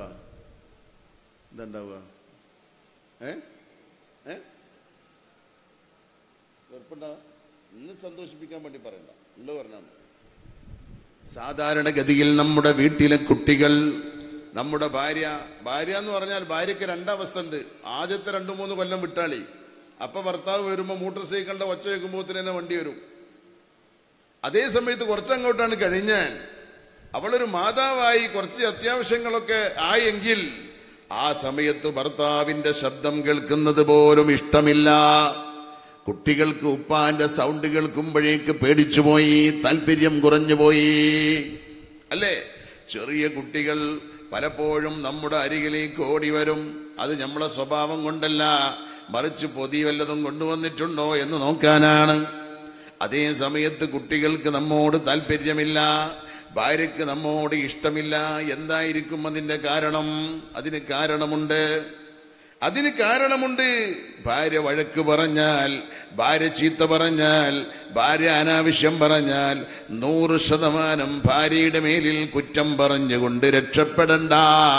നല്ലൊരു ശതമാനം അതിൻ്റെ അപാകത എന്നിലുണ്ട്. ആ ഭാര്യയെ നിർത്തേണ്ട സ്ഥാനത്ത് നിർത്തേണ്ട സമയത്ത് നിർത്തിയിട്ടില്ല. അത് പ്രധാനമായൊരു കാരണമാണ്. നിർത്തേണ്ട സമയത്ത് നിർത്തണം. പിന്നെ നമ്മൾ പോലീസായിട്ട് കാര്യമില്ല. ഓരോന്നിനും ഓരോ സമയമുണ്ട്. അപ്പം കൊടുക്കേണ്ട മരുന്ന് അപ്പം തന്നെ കൊടുക്കണം. പണ്ട് ഒരു അഹമ്മദാക്കിയും പോക്കരാക്കിയും പെണ്ണിട്ടി. രണ്ടാളും വലിയ സുഹൃത്തുക്കളാണ്. പക്ഷേ അഹമ്മദാക്കാൻ്റെ പെണ്ണുങ്ങൾ ആള് കുറച്ച് പോക്കാം. അഹമ്മദാക്കാൻ്റെ പെണ്ണുങ്ങൾ ഓടുക്കാ പോണ്ടി എന്നൊന്നും അഹമ്മദാക്കാനോട് ചോദിച്ചിട്ടല്ല. 32 ഇറങ്ങിപ്പോവരാ. അങ്ങാടിയിൽ നിന്നൊക്കെ അഹമ്മദാക്ക കാണുമ്പോഴാ മനസ്സിലാക്കില്ല ബിജാത്ത് ഇവിടെ ഉണ്ട്. പോക്കരാക്കാൻ്റെ അങ്ങനെയല്ല. പോക്കരാക്ക് റെഡിയാണ്. മൂപ്പരെ ഭാര്യ പൊയ്ക്കോന്ന് പറഞ്ഞാൽ പോകും, ഇങ്ങോട്ട് വാന്ന് പറഞ്ഞാൽ വരും, ഇന്ന കാര്യം ചെയ്യുമെന്ന് പറഞ്ഞാൽ ചെയ്യും. വളരെ റെഡിയാ. ഇവർ രണ്ടാളും വലിയ സുഹൃത്തുക്കളാ. ഇവർ രണ്ടാളും ഇരിക്കുമ്പോൾ ഇവർ രണ്ടാള് ഭാര്യമാരെ പറ്റി ഇങ്ങനെ ഡിസ്കസ് ചെയ്യും. അഹമ്മദാക്ക പറയും, പൊന്നാര പോക്കരെ ഞാൻ എന്താ ചെയ്യുക, എന്നെ ഒരു അനുസരണവുമില്ല. പോക്കരൊക്കെ പറയും, അഹമ്മദേ അതിന് പാത്തുട്ടിനെ മാത്രം കുറ്റം പറഞ്ഞിട്ട് കാര്യമില്ല. അത് അൻ്റെങ്കിലും അപാകത ഉണ്ട്. ഇജ്ജ് കൊടുക്കേണ്ട സമയത്തുള്ള മരുന്ന് കൊടുത്തിട്ടില്ല. ഇങ്ങനെ സമാധാനിപ്പിക്കും. ഏത് മരുന്ന് കൊടുക്കാതിരുന്നാലും ഇപ്പോഴത്തെ അവസ്ഥ തഞ്ഞിപ്പോൾ ഞാൻ എന്താ ചെയ്യേണ്ടി. അവസാനം പോക്കരൊക്കെ പറഞ്ഞ് എനിക്ക് ഞാനൊരു മാർഗം പറഞ്ഞുതരാം. എന്താ മാർഗം? ഇജ്ജൊരു 6 മാസത്തിന് തലാക്കല്ലേ, ഓളെ ഞാൻ കെട്ടിക്കോളാം എഴുതഴിഞ്ഞിട്ട്. എന്നിട്ട് ഓളെ എങ്ങനെ നടത്തണമെന്ന് ഞാൻ കണ്ട് കാണിച്ചു തരാം. പിന്നെ എനിക്കെൻ്റെ ഞാൻ തലാക്കല്ലി തരണ്ട്, ജെന്നെ കെട്ടിക്കൊണ്ടി അതേമാതിരി കണ്ട് കൊണ്ടുവന്നാൽ മതിയായിരുന്നു. ആയിക്കോട്ടെ, 6 മാസത്തിനല്ല 6 കൊല്ലത്തിനാണെങ്കിൽ തരാമെന്ന് പറഞ്ഞു. നല്ല ചെറുക്കാണ്. മൂപ്പര് തലാക്കല്ലി യുദ്ധ കഴിഞ്ഞ് പോക്കരാക്കാൻ്റെ നിക്കാഹും കഴിഞ്ഞ് ഫസ്റ്റിലെ രാത്രി തന്നെ ചോറ് കൊടുന്നിച്ചത് തന്നെ ഇവളാ, പുതിയ പെണ്ണുങ്ങൾ. അപ്പം തന്നെ ഒരു പൂച്ചണ്ട് വന്ന് അയിരക്കത്തിയെടുത്തിട്ട് പൂച്ചൻ്റെ ഒരൊറ്റ വെട്ട 2 കണ്ടോ. അപ്പം തന്നെ അവള് മാർക്കിട്ട്, ഇത് നമ്മളെ അഹമ്മദാക്കല്ല, ആള് കുറച്ച് സ്ട്രോങ്ങാണ്, കരുതി പെരുമാറിയില്ലെങ്കിൽ കിട്ടാനുള്ളത് ഇനി അടുത്ത വെട്ടി ഇരിക്കുകയാണ് ഈ കാരണം. സുബ്ഹാനല്ലാഹ്, വെട്ടോട് കൂടി പോക്കരാക്ക പാത്തുട്ടിനോട് ഇങ്ങോട്ട് വാന്ന് പറഞ്ഞാൽ അങ്ങോട്ട്, അങ്ങോട്ട് പോയിക്കോന്ന് പറഞ്ഞാൽ അങ്ങോട്ട്. വളരെ കൃത്യം, വേറെ ഒന്നും പിന്നെ ചെയ്യേണ്ടി വന്നിട്ടില്ല. അഹമ്മദാക്ക വിട്ടുന്നിങ്ങനെ ശ്രദ്ധിക്കുകയാണ്, എങ്ങനെ പാത്തുട്ടി എങ്ങനെയുണ്ട്. വളരെ ക്ലിയർ ആയിക്കണം. ഇപ്പം അങ്ങാടിയിലില്ല, റോട്ടുമ്മലില്ല, പെരിയിൽ തന്നെ ആരെങ്കിലും വന്നാൽ ആ അതിൻ്റെ ഉള്ളിൽ കൂടി ഇങ്ങനെ മാറി നിന്ന് നോക്കിയിട്ടേ പാത്തുട്ടി സംസാരിക്കുള്ളൂ. സുബ്ഹാനല്ലാഹ്, റെഡിയായി. കാലങ്ങൾക്ക് ശേഷം പോക്കരാക്ക തലാക്കല്ലി. പിന്നെ ആര് കെട്ടി? അഹമ്മദാക്ക കെട്ടി. താമസിച്ചില്ല, അന്ന് പാത്തുട്ടി ചോറ് കൊണ്ടുവന്നു. മൂപ്പര് പൂച്ചനോട് ഒരൊറ്റ വെട്ടാ. അപ്പോൾ പാത്തുട്ടി പറയാ, പോക്കരാക്ക വെട്ട് കണ്ടിട്ട് നിങ്ങൾ വെട്ടണ്ടട്ടാ, നിങ്ങളെ നമ്മളെ അഹമ്മദാക്കെ നല്ലോ അറിയാം, നിങ്ങൾ പൂച്ചനല്ല ആനനെ വെട്ടിയിട്ടും കാര്യമില്ല, നിങ്ങളെ ഞാൻ അന്ന് മാർക്കിട്ടിക്കണം. നിർത്തേണ്ട സമയത്ത് നിർത്തണം, കൊടുക്കേണ്ട സമയത്ത് കൊടുക്കണം. പിന്നെ കോലം മാറിയിട്ട് ഒരു കാര്യമില്ല. എന്തുകൊണ്ടാണ് നമ്മുടെ ഭാര്യ നമ്മെ അനുസരിക്കാതെ വന്നത്? എന്തുകൊണ്ടാണ് നമ്മുടെ വീട്ടിൽ നമുക്ക് സുഖമില്ലാതെ വന്നത്? എപ്പോഴും വഴക്കുണ്ടാക്കി ചില ആളുകൾക്ക് അശാസ്ത്രീയമായ സമീപനമാണ്. ഇവിടെ സ്ത്രീകൾ വേദമൊക്കെ ഉണ്ടോ? സ്ത്രീകൾ വേദമൊക്കെ ഉണ്ടോ? കുറച്ച് കാര്യം പറഞ്ഞാൽ നിങ്ങൾ ബുദ്ധിമുട്ടാവോ? അതെ, ഞാൻ ചോദിക്കുന്നതാണ്. കുറച്ച് കാര്യം പറഞ്ഞാൽ നിങ്ങൾക്ക് വലിയ ബുദ്ധിമുട്ടുണ്ടാവോ? എന്നാ ഞാൻ പറയാം. എന്തുകൊണ്ടാണ് സ്ത്രീകൾ മോശമാകുന്നതിൻ്റെ പിന്നിൽ പുരുഷന്മാരായ ഭർത്താക്കന്മാരായ നമ്മുടെ അശാസ്ത്രീയമായ സമീപനമുണ്ട്. നമ്മുടെ ഉത്തരവാദിത്തം എന്താണെന്ന് നമുക്കറിയില്ല. ഒരു ഭർത്താവ് എന്ന നിലയിൽ എൻ്റെ ഉത്തരവാദിത്വം എന്താണെന്ന് എനിക്കറിയില്ല. നമ്മൾ എന്തിനാണ് ഭാര്യയെ വഴക്ക് പറഞ്ഞത്? എന്തിനാ വഴക്ക് പറഞ്ഞത്? എന്തിനാ കുഴപ്പമുണ്ടാക്കിയത്? ഇന്നെന്തിനാ കുഴപ്പമുണ്ടാക്കി? ഇന്നുണ്ടാക്കിയിട്ടില്ലേ? ഇന്നലെ ഇടക്കിടക്ക് ഉണ്ടാക്കലുണ്ട്. നിങ്ങളെ പറ്റിയല്ല, ആരെ പറ്റി ആയിക്കോട്ടെ. എന്തിനാ കുഴപ്പമുണ്ടാക്കിയത്? ഒന്ന്, കറിയിൽ ഉപ്പ് കൂടിയതിൻ്റെ പേരിൽ, ഉപ്പ് കുറഞ്ഞതിൻ്റെ പേരിൽ, നട്ടുച്ചക്ക് ബൾബ് കത്തിയതിൻ്റെ പേരിൽ, ടാങ്ക് നിറഞ്ഞ് കവിഞ്ഞൊഴുകിയതിൻ്റെ പേരിൽ, കുട്ടി കരഞ്ഞപ്പോൾ ശുശ്രൂഷിക്കാത്തതിൻ്റെ പേരിൽ. അല്ലേ? ഇതിനൊക്കെ അല്ലേ ഇപ്പം നമ്മൾ സാധാരണ ഒച്ചപ്പാടുണ്ടാക്കൽ അല്ലേ?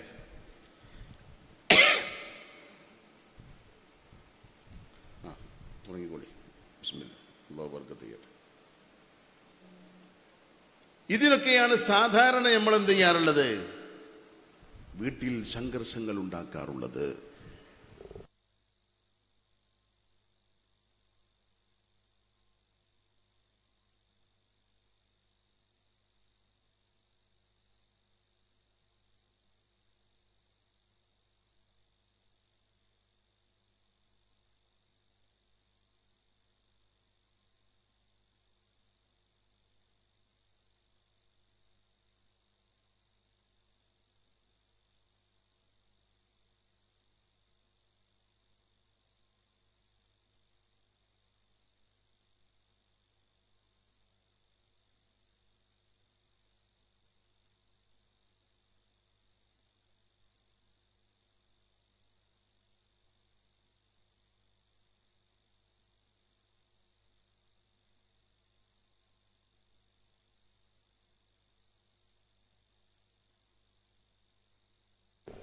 കേട്ടോ? അപ്പൊ നമ്മുടെ ഉത്തരവാദിത്വം എന്താണെന്ന് നമ്മൾ അറിയാത്തത് കൊണ്ട് വീട്ടിൽ നിസാര വിഷയങ്ങൾക്ക് കുഴപ്പങ്ങൾ ഉണ്ടാക്കുന്നു. മാത്രമല്ല, യഥാർത്ഥത്തിൽ കുട്ടികളെ പേടിപ്പിക്കാനേ നമുക്കറിയുള്ളൂ, കുട്ടികളെ സ്നേഹിക്കാൻ നമുക്ക് കഴിയില്ല.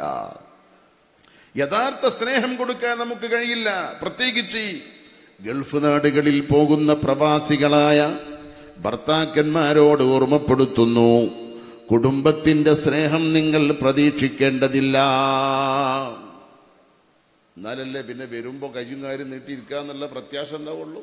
നിങ്ങളത് പ്രതീക്ഷിക്കേണ്ടതില്ല. നിങ്ങൾ വിചാരിക്കുന്നുണ്ടാകും, അരി വാങ്ങിക്കൊടുത്തത് ഞാനാണ്, അവളെ കെട്ടിച്ചത് മകളെ കെട്ടിച്ചത് ഞാനാണ്, വീടുണ്ടാക്കി കൊടുത്തതും ഞാനാണ്, അല്ലേ? അപ്പൊ എന്നോട് സ്നേഹം കാണുമെന്ന് നമ്മൾ തെറ്റിദ്ധരിക്കുകയാണ്.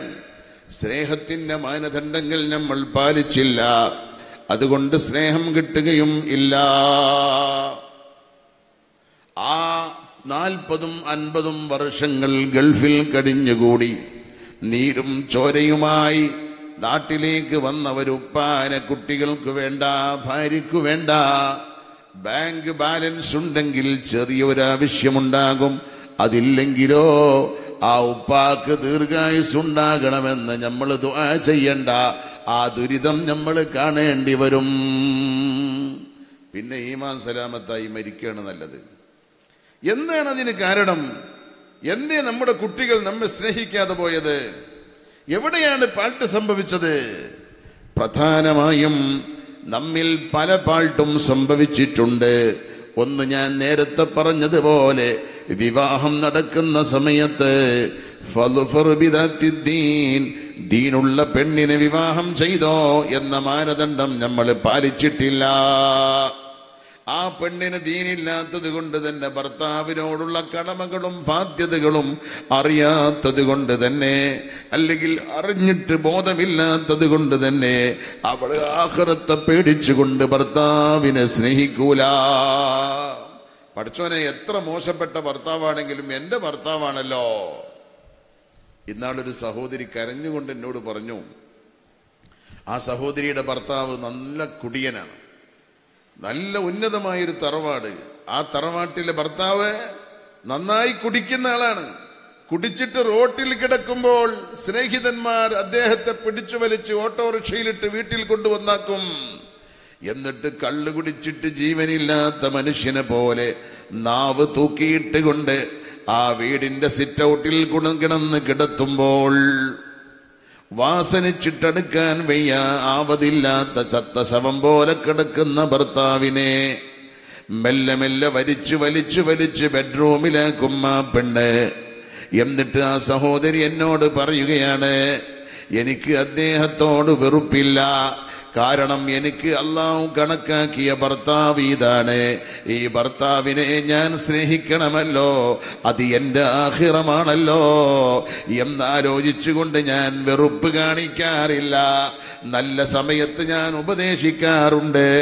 ഭർത്താവിനോടുള്ള വെറുപ്പ് കൊണ്ട് ഞാൻ ഭക്ഷണം കൊടുക്കാതിരിക്കലില്ല, ഞാൻ എൻ്റെ ബെഡിലേക്ക് കയറ്റാതിരിക്കലില്ല.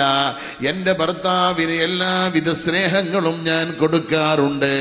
കാരണം എന്തായാലും അള്ളാഹു എന്നെ പരീക്ഷിക്കാനായിരിക്കാം ഈ ഭർത്താവിനെ തന്നിട്ടുള്ളത്. എനിക്ക് ആഖിറത്തിൽ വിജയിക്കണമല്ലോ. ഇങ്ങനെ ഒരു പെണ്ണ് ചിന്തിക്കണമെങ്കിൽ ദീനുള്ള പെണ്ണിനെ തിരഞ്ഞെടുത്തോ. മുഹമ്മദുർ റസൂലുള്ളാഹ്. അതേ സമയത്ത് തൊലിയുടെ നിറം കണ്ടുവന്നവൾ അങ്ങനെ ആയിക്കൊള്ളണമെന്നില്ല. എന്റെ പ്രിയപ്പെട്ട സഹോദരന്മാരെ, ഭർത്താവിനെ സഹിക്കാനും ഭർത്താവിനെ ക്ഷമിക്കാനും ഭർത്താവിനെ സ്നേഹിക്കാനും ഒരു പെണ്ണിന് കഴിയണമെങ്കിൽ ആ പെണ്ണ് ദീനുള്ളവളാവണം, റബ്ബിനെ പേടിക്കുന്ന ആളാവണം. എന്നാൽ ഞാൻ നേരത്തെ പറഞ്ഞതുപോലെ ഒന്ന് ദീനുള്ള പെണ്ണിനെ തെരഞ്ഞെടുത്തില്ല. രണ്ടാമത് വിവാഹ ജീവിതം കഴിഞ്ഞതിന് ശേഷം ഭർത്താവായ എൻ്റെ ചുമതല എന്താണെന്ന് അറിഞ്ഞില്ല. എല്ലാ ചുമതലയും പെണ്ണിൻ്റെതാണെന്ന് തെറ്റിദ്ധരിച്ചോ. ആ ചുമതല അവൾക്ക് അഹ്ലല്ലാത്ത, അർഹതയില്ലാത്ത ചുമതല കൊടുത്തിട്ട് ആ ചുമതല നിർവഹിക്കാത്തതിൻ്റെ പേരിൽ അവളെ ചീത്ത പറഞ്ഞ് വെറുപ്പിച്ചു. ഒരു പെണ്ണിനെ അല്ലെങ്കിൽ കുട്ടികളെ മാറ്റം വരുത്തണമെങ്കിൽ ചീത്ത പറയുകയല്ല, അനാവശ്യം പറയുകയല്ല, ദേഷ്യം പിടിക്കുകയല്ല വേണ്ടത്. ബശ്ശിറൂ വലാ തുനഫിറൂ ഖാല റസൂലുള്ളാഹി.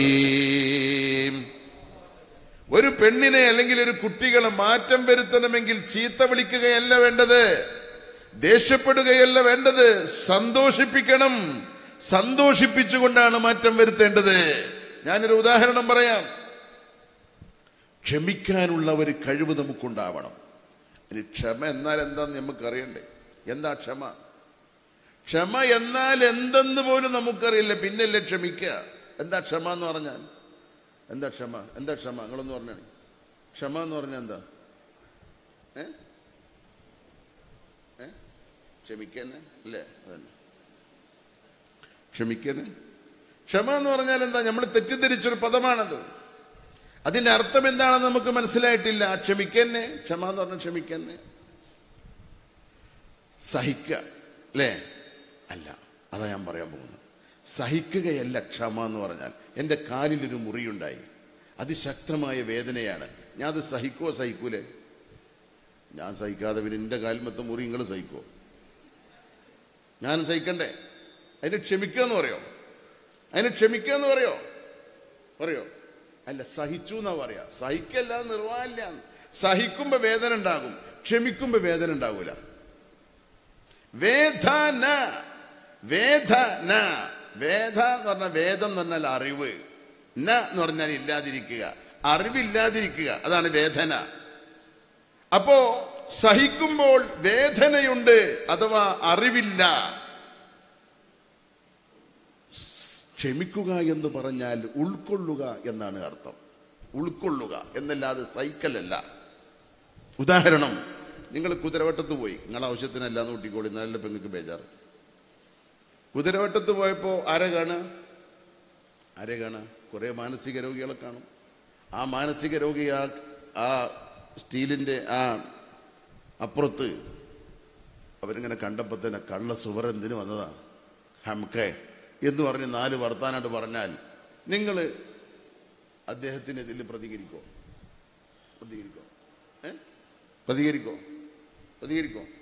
ഇല്ല. എന്താ പ്രതികരിക്കാത്തത്? അദ്ദേഹത്തെ ഉൾക്കൊണ്ടു. പാവം സാധു മാനസിക രോഗിയായി പോയി. ഒരു സഹതാപമാണ് അദ്ദേഹത്തോടുള്ളത്. അല്ലേ? ഇതേ ആളെന്നെ നമ്മൾ കുതിരവട്ടത്തു നിന്ന് പോയി ബസ് സ്റ്റോപ്പിക്ക് ബസ് കയറാൻ പോയി. ബസ് സ്റ്റോപ്പിൽ നിൽക്കുമ്പോൾ ഇതേ ആളെന്നെ തുണിയും കുപ്പായം മാറ്റിയിട്ട് ഇയാളെന്നെ അവിടെ വന്നിട്ടുണ്ട്. കള്ള സുവറജ് ഇവിടെ എത്തിയ എന്ന് പറഞ്ഞിട്ട് 2 അക്ഷരം പറഞ്ഞാലോ? ഈ ആളാന്ന് നമുക്കറിയില്ലായിരുന്നു. നമ്മുടെ സ്വഭാവം മാറുമല്ലേ? എന്തേ സ്വഭാവം മാറി? ആള് രണ്ടും ഒന്ന് തന്നെ, പറഞ്ഞ വാക്കും ഒന്ന് തന്നെ. എന്തേ സ്വഭാവം മാറിയത്? നമ്മളെ നിലപാട് മാറി. അദ്ദേഹത്തെ ഉൾക്കൊള്ളാൻ തയ്യാറായി, ഇദ്ദേഹത്തെ ഉൾക്കൊള്ളാൻ തയ്യാറായില്ല. ഉൾക്കൊള്ളാനാണ് ക്ഷമ. ഉൾക്കൊള്ളണമെങ്കിൽ അറിവുണ്ടാവണമെങ്കിലും അറിവുണ്ടാവണം. ഇദ്ദേഹം ഒരു മാനസിക രോഗിയാണ്, ഇദ്ദേഹത്തിന് പ്രതികരിക്കാൻ പാടില്ല, അദ്ദേഹം എന്തോ വിളിച്ചോട്ടെ, എന്തോ ചെയ്തോട്ടെ, ഞാനത് സഹിക്കാൻ തയ്യാറാണ്, ഞാൻ ക്ഷമിക്കാൻ തയ്യാറാണ്, ഉൾക്കൊള്ളാൻ തയ്യാറാണ് എന്ന് അറിവുണ്ടായാൽ വേദനയില്ല.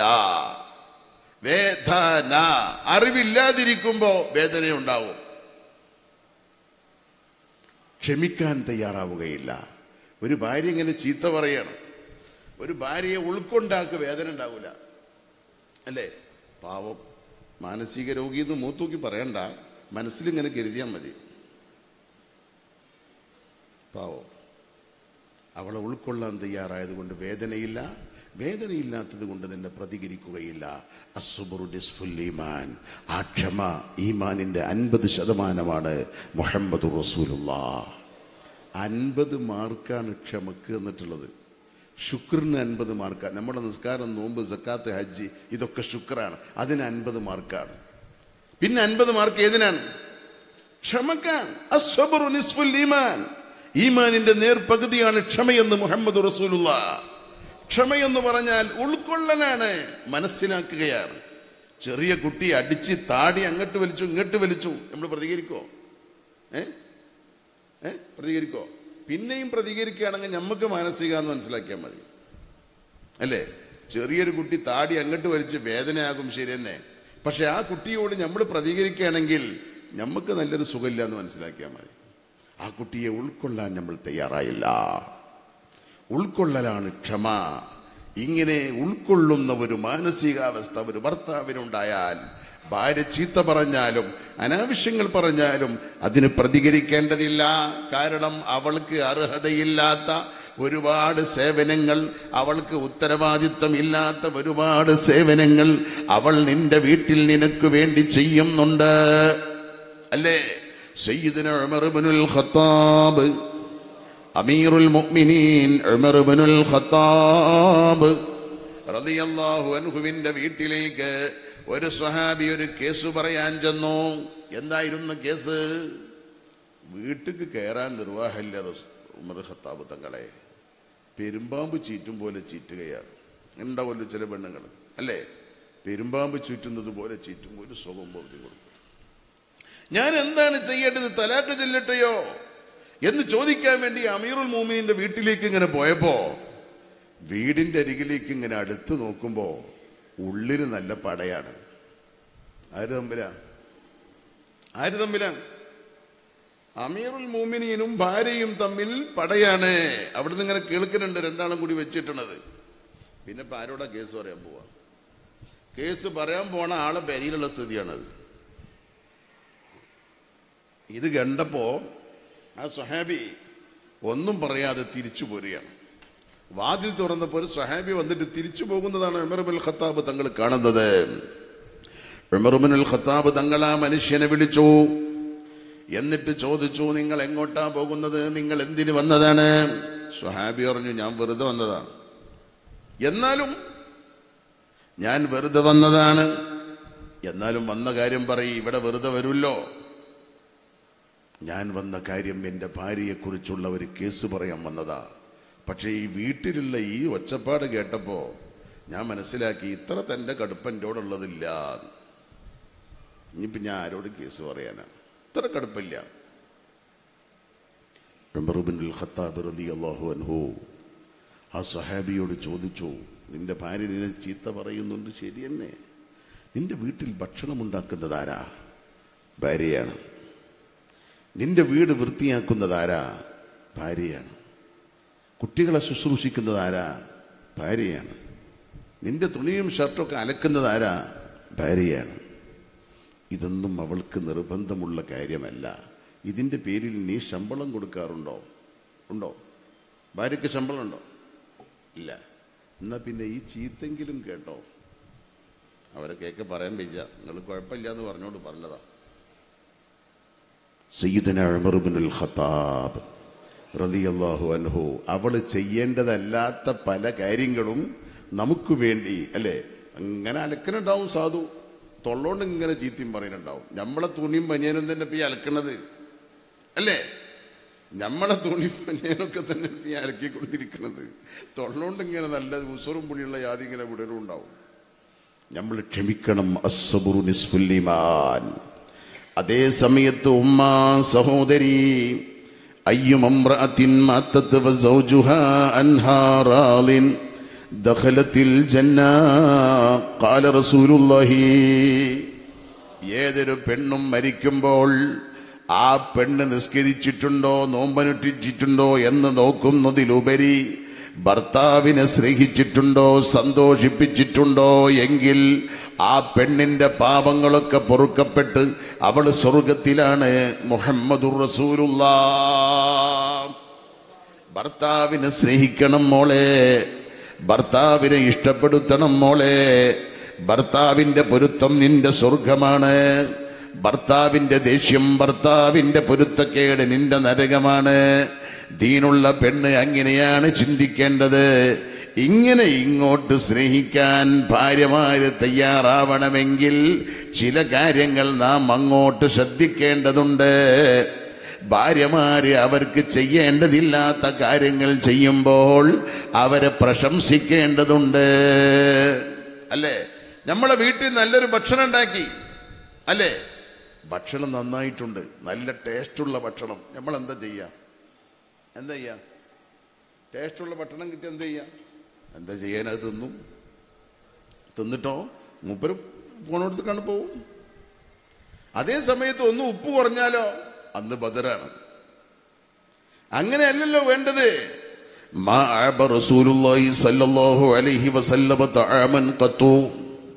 റസൂലുള്ള ഒരു ഭക്ഷണത്തെയും കുറ്റപ്പെടുത്തി പറഞ്ഞിട്ടില്ല. ഇൻഷാ അയക്കുൽ വഇല്ല തറക്ക. ഇഷ്ടമുണ്ടെങ്കിൽ ഭക്ഷിക്കും, അല്ലെങ്കിൽ ഇപ്പൊ വേണ്ട എന്ന് പറയും. ഭക്ഷണത്തെ കുറ്റപ്പെടുത്താറില്ല. അതേ സമയത്ത് ഭക്ഷണം ടേസ്റ്റുള്ളതായാൽ ആ ഭക്ഷണത്തെ പ്രശംസിക്കണം, അതുണ്ടാക്കിയവരെയും പ്രശംസിക്കണം. നമ്മളെ തൊള്ളിന്ന് അങ്ങനത്തെ ഒരു വർത്താനം നമ്മളെ പെണ്ണുങ്ങൾ കേട്ടിട്ടുണ്ടോ? അതും ആണല്ലോ നോക്കുക. ഇന്ന് നല്ല ഉഷാറുള്ള കറി, നല്ല ടേസ്റ്റുള്ള ചപ്പാത്തി, ഇറച്ചുണ്ടാക്കിയത് വളരെ നന്നായിക്കണ്, ആരുണ്ടാക്കി? കുഞ്ഞോളം ഉണ്ടാക്കി, മാളുമ്മ ഉണ്ടാക്കി, ആരുണ്ടാക്കി എന്നൊരു പ്രശംസിക്കുന്ന വർത്താനം നമ്മളെ പേർക്കാര് കേട്ടുകണ. നന്നായാ തിന്നാണ്ട് പോവും. എന്തെങ്കിലും ഒരു ഉപ്പ് കുറഞ്ഞാലോ അന്ന് അവിടെ ബദറുണ്ടാക്കും ചെയ്യും. പിന്നെ അറ്റങ്ങൾ മാത്രം പറയണ്ടല്ലോ, നമ്മളേക്കലും കുഴപ്പങ്ങളില്ലേ? നമ്മളെ കുഴപ്പങ്ങൾ എന്താണെന്ന് നമ്മൾ അറിയണ്ടേ? നമ്മുടെ സ്വഭാവ ദൂഷ്യം എന്താണെന്ന് നമ്മൾ അറിയണ്ടേ? ബഷിറു വല തുനഫിറു. സന്തോഷിപ്പിക്കണം, മട്ടിപ്പിക്കരുത്.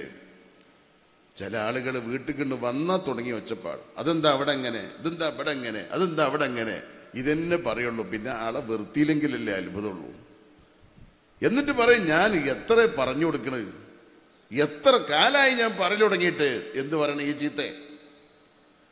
ബഹുമാനപ്പെട്ട വിശുദ്ധ ഖുർആൻ പഠിപ്പിച്ചത് ഭാര്യമാരുമായി അഭിപ്രായ വ്യത്യാസമുണ്ടായാൽ ഫവഇളുഹുന്ന, അവരോട് നല്ല സ്വഭാവത്തിൽ സംസാരിക്കണം.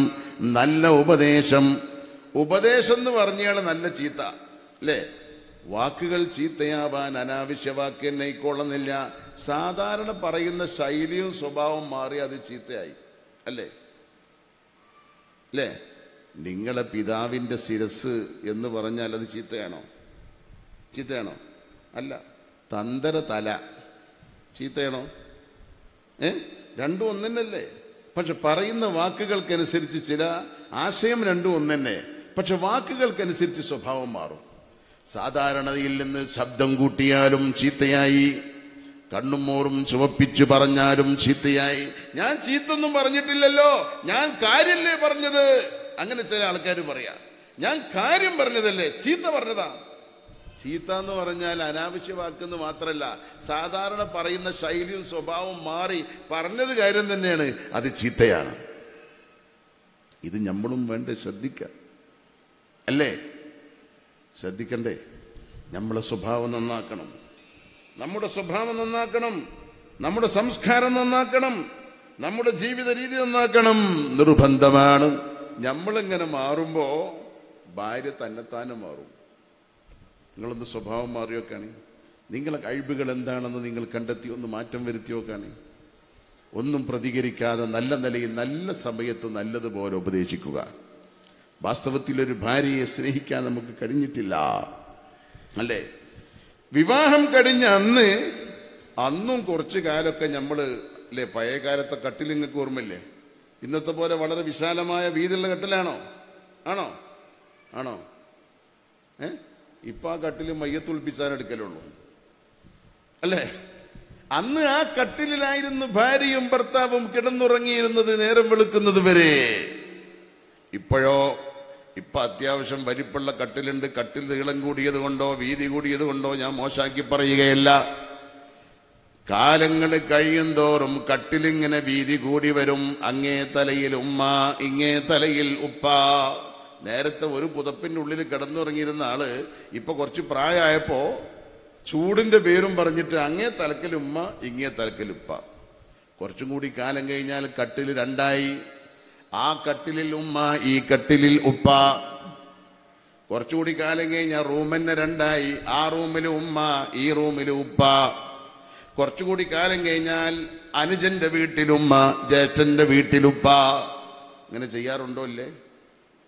ഉണ്ടോ? അല്ലേ? അത് ഇസ്ലാമികമല്ല. അത് ഇസ്ലാമികമല്ല. ഭാര്യയും ഭർത്താവും നല്ല മാനസികമായ സ്നേഹത്തിലാണെങ്കിൽ മരിക്കുന്നത് വരെ ഇദ്ദേഹത്തെ പിരിയാൻ അവൾക്കും സാധ്യമല്ല, അവളെ പിരിയാൻ ഭർത്താവിനും സാധ്യമല്ല. സ്നേഹം ഉണ്ടെങ്കിൽ. ഇല്ലെങ്കിലോ ചെന്നാലും വിട്ടുവയ്ക്ക, കാറ്റില്ല, എന്തൊക്കെ പറഞ്ഞാണ്ട് ഒഴിവാക്കലാണ്. മാനസികമായ സ്നേഹമില്ലാതിരുന്നാൽ ഇങ്ങനെ പരസ്പരം സ്നേഹമുണ്ടാവണം, മനസ്സറിഞ്ഞ താല്പര്യമുണ്ടാവണം. എന്നാൽ നമുക്കുണ്ടാകുന്ന കുട്ടികൾ ഇത് കണ്ടു വളരുകയാണ്. ഉപ്പാന്റെയും ഉമ്മാന്റെയും ഒരു പെരുമാറ്റം, അവരുടെ കുടുംബജീവിതം, അവരുടെ സന്തോഷം, അവരുടെ സ്വഭാവശുദ്ധി നമ്മുടെ കുട്ടികളുടെ യൂണിവേഴ്സിറ്റിയാണ് നമ്മുടെ വീട്. ആ വീട്ടിൽ നിന്ന് ധാരാളം കുട്ടികൾക്ക് പഠിക്കാനുണ്ട്. ആ ജീവിതം കുട്ടികൾക്ക് പഠിക്കാനുണ്ട്, സംസ്കാരം പഠിക്കാനുണ്ട്, ജീവിതം പഠിക്കാനുണ്ട്. അതേ സമയത്ത് ക്രൂരനായ പിതാവും ക്രൂരിയായ ഉമ്മയുമുള്ള വീടാണ്. പരസ്പരം വഴക്ക് പറയുന്ന വീടാണ്, സംഘർഷമുണ്ടാക്കുന്ന വീടാണ്. ഉപ്പ ഉമ്മാനെ അടിക്കുന്നു, ഉമ്മ ഉപ്പാനെ തള്ളുന്നു. ഇത് കണ്ടു വളർന്ന വീട്ടിൽ ആ കുട്ടികൾ ക്രൂരന്മാരാകും, അവര് സൽസ്വഭാവികളാകൂല. നമ്മുടെ വീട്ടിൽ നിന്ന് പഠിച്ച സംസ്കാരമാണിത്. ഈ പെൺകുട്ടിയെ മറ്റൊരിടത്തേക്ക് പറഞ്ഞയച്ചാലും ആ പെൺകുട്ടിക്കും അവരുടെ വീട്ടിൽ സംഭവിക്കാനുള്ള കഥയാണിത്. എൻ്റെ പ്രിയപ്പെട്ട സഹോദരന്മാരെ, 10 ഗുണം 10 ഗുണം. വിത്ത് നന്നായെങ്കിൽ തന്നെ ഗുണം നന്നാവുകയുള്ളൂ. അതുകൊണ്ട് ഭർത്താക്കന്മാരെ നല്ല സ്വഭാവവും സംസ്കാരവും ഉള്ളവരാവണം. ആദ്യ രാത്രിയിൽ തുടർന്നുള്ള ദിവസങ്ങളിലുള്ള മാനസികമായ സ്നേഹം നാൾക്കുനാൾ വർദ്ധിച്ചു കൊണ്ടിരിക്കണം. അത് സൗന്ദര്യത്തിന്റെ പേരിൽ നിലനിൽക്കുകയില്ല. പരസ്പരമുള്ള സ്നേഹത്തിന്റെയും പരസ്പരമുള്ള സഹകരണത്തിന്റെയും പെരുമാറ്റത്തിന്റെയും ഭാഗമാണ്. ഭർത്താവിന്റെ ഇഷ്ടങ്ങളും അനിഷ്ടങ്ങളും ഭാര്യ അറിഞ്ഞിരിക്കണം. എൻ്റെ ഭർത്താവിന് ഇഷ്ടമുള്ള വിഭവം എന്താണെന്ന് ഭാര്യ അറിയണം. എൻ്റെ ഭാര്യയ്ക്ക് ഇഷ്ടമുള്ള വിഭവം എന്താണെന്ന് ഭർത്താവും അറിയണം. അങ്ങാടി പോകുമ്പോഴേ, സാധനം വാങ്ങുമ്പോഴേ അനക്കിഷ്ടപ്പെട്ടത് മാത്രം തിരഞ്ഞെടുത്താൽ പോരാ, എൻ്റെ ഭാര്യയ്ക്ക് ഇഷ്ടമുള്ളത് ഏതാണ് എന്നുകൂടി നീ നോക്കണം. മീന് വാങ്ങാൻ ചെന്നപ്പോ അവിടെ മത്തിയുണ്ട്, അയലയുണ്ട്, സിറാവുണ്ട്, മറ്റു പല മീനുകളുമുണ്ട്. എനിക്കേതാ ഇഷ്ടം? എനിക്ക് നല്ല സിറാവാണ് ഇഷ്ടം. ഞാനത് വാങ്ങുന്നു, കൊണ്ടുപോയി കൊടുത്തുണ്ടാക്കാൻ പറയുന്നു. ഭാര്യക്ക് സിറാവിന്റെ വാസന പോലും കേൾക്കുന്നത് ഇഷ്ടമില്ല. എൻ്റെ ഭാര്യക്ക് സിറാവിന്റെ വാസന പോലും ഇഷ്ടമില്ല. അവൾക്ക് ഇഷ്ടമില്ലാത്ത മീൻ നമ്മൾ കൊണ്ടുവന്നിട്ട് ആണ് ഉണ്ടാക്കൂടെന്ന് പറയണേ. അവളെ ഇഷ്ടം നീ പരിഗണിക്കണം. നിനക്ക് ഇഷ്ടമാണ് സിറാവെങ്കിൽ അത് വാങ്ങിക്കോ. അവൾക്ക് ഇഷ്ടമുള്ളത് അയലയാണെങ്കിൽ ഒരു അയലെങ്കിലും വാങ്ങിക്കോ. ഒന്ന് അവളെ ഇഷ്ടം പരിഗണിച്ചു. പച്ചക്കറി വാങ്ങുമ്പോൾ അവൾക്ക് ഇഷ്ടപ്പെട്ടത് വെണ്ടക്കയാണ്, നിനക്ക് ആ കൊഴുപ്പുള്ള വെണ്ടക്ക ഇഷ്ടമില്ല. എന്നാലും അവളെ പരിഗണിച്ചുകൊണ്ട് അവൾക്കിഷ്ടമുള്ള വിഭവങ്ങൾ വാങ്ങിക്കോ. ഇഷ്ടം മനസ്സിൽ വെച്ചാൽ പോരാ, അത് പ്രകടിപ്പിക്കേണ്ടതുണ്ട്. ഒരു ഭക്ഷണ സാധനം കൊണ്ടുവരുമ്പോൾ വീട്ടിലുള്ള ഭാര്യയെ പരിഗണിച്ച് കൊണ്ടുവരേണ്ടതുണ്ട്. വീട്ടിലുള്ള ഭാര്യ ഭർത്താവിന് ഇഷ്ടമുള്ള വിഭവങ്ങൾ ഇഷ്ടമുള്ള രൂപത്തിൽ ഉണ്ടാക്കേണ്ടതുണ്ട്. മീനുണ്ടാക്കുമ്പോൾ എൻ്റെ ഭർത്താവിന് പൊരിച്ചത് ഇഷ്ടമില്ല, എൻ്റെ ഭർത്താവിന് ചാറ് വെച്ച മീനാണ് ഇഷ്ടം എങ്കിൽ ഭർത്താവിന് സ്പെഷ്യലായിട്ട് ചാറ് വെച്ച മീനുണ്ടാക്കിക്കോ, അത് ഭർത്താവിന് സന്തോഷമാണ്. എൻ്റെ ഭാര്യ എന്നെ പരിഗണിച്ചിരിക്കുന്നു. ഇതുപോലെ ഭാര്യ ഭർത്താവിനെയും ഭർത്താവ് ഭാര്യയെയും പരസ്പരം പരിഗണിച്ചുകൊണ്ട് മുന്നോട്ട് പോയാൽ ആ കുടുംബജീവിതം എന്തിഷ്ടമാണ്, എന്ത് സന്തോഷമാണ്. നമ്മളെ കുറ്റങ്ങൾ നമ്മൾ കണ്ടെത്തൂല അല്ലേ? നമ്മളിങ്ങനെ പുറത്തേക്ക് മാത്രമേ നോക്കുള്ളൂ. അവൻ മോശം, ഇവൻ മോശം, അവിടെ തെറ്റ്, ഇവിടെ തെറ്റ്. ഒന്ന് ഉള്ളിൽ വിട്ടു നോക്കാണി, എൻ്റെയൊക്കെയുള്ള തെറ്റെന്താണ്, എൻ്റെ സ്വഭാവം ഇങ്ങനെയുണ്ട്. ഇപ്പം നമ്മളെ സ്വഭാവം എന്തെന്ന് ചോദിച്ചപ്പോൾ ഉഷാറാന്നാണല്ലോ നമ്മൾ പറഞ്ഞത് അല്ലേ? കാരണം നമ്മൾ കണ്ടുപിടിച്ചിട്ടില്ല. ഒന്ന് ഉള്ളിലേക്ക് നോക്കി, മൂപ്പര് തമാശ പറഞ്ഞ കാര്യം പറഞ്ഞതല്ല. ഏതാവട്ടെ നമ്മളെല്ലാവരുടെയും മനോഭാവം അതാണ്. നമ്മൾക്ക് ഒരു തെറ്റുമില്ല, എൻ്റെ ഭാര്യ മോശമാണ്, നമ്മളേക്കുള്ള കുഴപ്പം നമ്മൾ കണ്ടെത്തൂല. എൻ്റെ കുഴപ്പങ്ങൾ എന്താണെന്ന് കണ്ടെത്താൻ 5 സംവിധാനം ഇമാം അബൂബക്കർ ഗസാലി റളിയല്ലാഹു അൻഹു പറഞ്ഞിട്ടുണ്ട്. ഞാൻ എല്ലാം കൂടി ഇവിടെ വിശദീകരിക്കല്ല. അയ്ബുകൾ കണ്ടെത്താൻ 5 മാർഗങ്ങളുണ്ട്. 5 മാർഗങ്ങൾ, 2-3 ഞാൻ പറയാം. 1 മുഹാസബ, 2 ഇഷ്ടമുള്ള സ്നേഹിതന്മാർ അല്ലെങ്കിൽ ഇഷ്ടമുള്ള സഹോദരിമാർ, ഇഷ്ടമുള്ള ഭാര്യയും ഭർത്താവും, അങ്ങനെ തന്നെ ആയിക്കോട്ടെ, പരസ്പരം ഇഷ്ടമുള്ള ആളുകൾ ഇരുന്നിട്ട് എൻ്റെ കുറവുകൾ നിങ്ങൾ പറഞ്ഞു തരാം, നിങ്ങളെ കുറവ് ഞാനും പറയാം. പരസ്പരം അങ്ങോട്ടും ഇങ്ങോട്ടും ഇഷ്ടപ്പെട്ട ആളുകളാണ്. പക്ഷെ കുറവ് പറയുന്നതിന് മുമ്പ് നിങ്ങളെ കുറച്ച് ഗുണം പറയണം. ആദ്യം ഒരു മധുരം കൊടുക്കണം. മറ്റേ കുറവ് എന്നെ ഇങ്ങനെ എണ്ണി പറയുകയാണെങ്കിൽ വലിയൊരു തൃപ്തി ആർക്കും ഉണ്ടാവില്ല. ഉള്ളതായിക്കോട്ടെ ഇല്ലാത്തതായിക്കോട്ടെ, കൂട്ടത്തിൽ കുറച്ചുകൂടി ഗുണം കൂടി പറയാം അല്ലേ? അൽഹംദുലില്ലാഹ്, നിങ്ങൾ എനിക്ക് വളരെ ഇഷ്ടപ്പെട്ടു, നല്ല തൊപ്പിയൊക്കെ വെച്ച് താടിയൊക്കെ വെച്ച് മാഷാ അല്ലാഹ്, ആള് കുഴപ്പമില്ല, പറഞ്ഞിട്ട് കാര്യമില്ല, നിങ്ങളൊക്കെ ഒരു കുഴപ്പമുണ്ട്, ഞാൻ വലിയ ഉഷാറാണ് സ്വഭാവത്തിൽ എന്ന ധാരണയാണ്. അത് തെറ്റാണ് കേട്ടോ. അതെ നിങ്ങളെ വിശ്വാസത്തിന് പറഞ്ഞത്, പക്ഷെ അത് തെറ്റാണ്. കാരണം നിങ്ങളുടെ ഇവിടെ കാണുന്നുണ്ട്. നിങ്ങളെയൊന്ന് ഉദാഹരണം പറഞ്ഞതാ.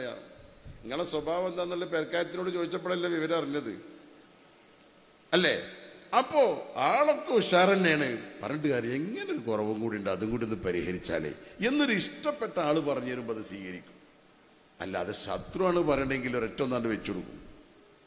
ഇഷ്ടപ്പെട്ട ആളുകൾ പരസ്പരം അങ്ങോട്ടും ഇങ്ങോട്ടും അൻതകൂനലക സദീഖൻ സദൂഖൻ, സത്യസന്ധനായ ഒരു സദീഖ്, ഒരു സ്നേഹിതൻ. നമ്മൾ സാധാരണ പറയാറുണ്ട്, ചങ്ങാതി നന്നായാൽ കണ്ണാട വേണ്ടെന്നാ കണ്ണാടി വേണ്ടെന്നാ, രണ്ടുമുണ്ട്.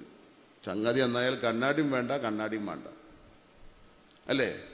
കണ്ണാടി വേണ്ടെന്ന് പറഞ്ഞാൽ അയാൾ ആവശ്യമുള്ളിടത്തേക്കൊക്കെ നമ്മളെ കൊണ്ടു കിടക്കും, അതിൻ്റെ ആവശ്യമില്ല. കണ്ണട വേണ്ടെന്ന് പറഞ്ഞാൽ കുറ്റങ്ങളും കുറവുകളൊക്കെ നേർക്ക് പറഞ്ഞു തരും, കണ്ണാടിക്ക് നോക്കേണ്ട ആവശ്യമില്ല. രണ്ടും നന്ന്. ഏതാവട്ടെ, ഇങ്ങനെയുള്ളൊരു സദീഖ് ഉണ്ടാകുമ്പോൾ മുഹാസബ നടത്തുക. സ്വഹാബത്ത് അങ്ങനെയൊരു സ്വഭാവം ഉണ്ടായിരുന്നു. അവരിങ്ങനെ വെറുതെ ഇരിക്കുന്ന സമയത്ത് എൻ്റെയൊക്കെ ഒരുപാട് ന്യൂനതകളുണ്ടാവും, ഇതൊന്ന് പറഞ്ഞു തരുമോ, ഞാൻ എൻ്റെതും പറഞ്ഞുതരാം. അപ്പോൾ ഉള്ളത് സത്യസന്ധമായി അവതരിപ്പിക്കുന്നത് അയ്ബുകൾ കണ്ടെത്താനുള്ള മാർഗമാണ്. മറ്റൊന്ന്, ഒരു ശത്രു നിന്റെ അയ്ബുകൾ വിളിച്ചു പറയുമ്പോൾ ശത്രുവാണെന്ന് കരുതി നീ അവഗണനയോടെ തള്ളണ്ട. പറയുന്നത് ശത്രുവാണെങ്കിലും ഒരു പക്ഷേ ഉള്ളതായിരിക്കാം. നീയൊന്ന് വിചിന്തനം നടത്തിയിട്ടുണ്ടോ? പറയുന്ന ആള് ശത്രു തന്നെ, പക്ഷെ പറഞ്ഞത് ശരിയോ തെറ്റോ? ശരി തന്നെയാണോ, പറഞ്ഞത് ശരി തന്നെയോ, അത് കണ്ടുപിടിച്ചല്ല, ആള് വലിയ മൂപ്പൻ തന്നെ. അൽഹംദുലില്ലാഹ്, ഉള്ളിൽ അവൻ ഓർമ്മപ്പെടുത്തിയതിൻ്റെ പേരിൽ ഒരു ശുക്രൻ. ഇതൊരു മാർഗമാണ്. മറ്റൊരു മാർഗം, മറ്റുള്ളവരുടെ കുറ്റം പറയുമ്പോൾ ഒരാൾ വേറൊരാളെ കുറ്റം പറയുകയാണ്. അപ്പൊ നീ ചിന്തിക്കേണ്ടത് ആ കുറ്റം എന്നിലുണ്ടോ എന്നാണ്. ഒരാൾ അവനെ സംബന്ധിച്ച് പറയാണ്, മരിച്ച് നുണേ പറയുള്ളൂ, തൊള്ളിന്ന് എടുത്താൽ നുണേ പറയുള്ളൂ, 2 കാര്യത്തിന് വായ തുറക്കുള്ളൂ, ഒന്ന് നുണ പറയാനും ഒന്ന് ഭക്ഷിക്കാനും. ഇങ്ങനെ വേറൊരാളെ പറ്റി പറയാണ്.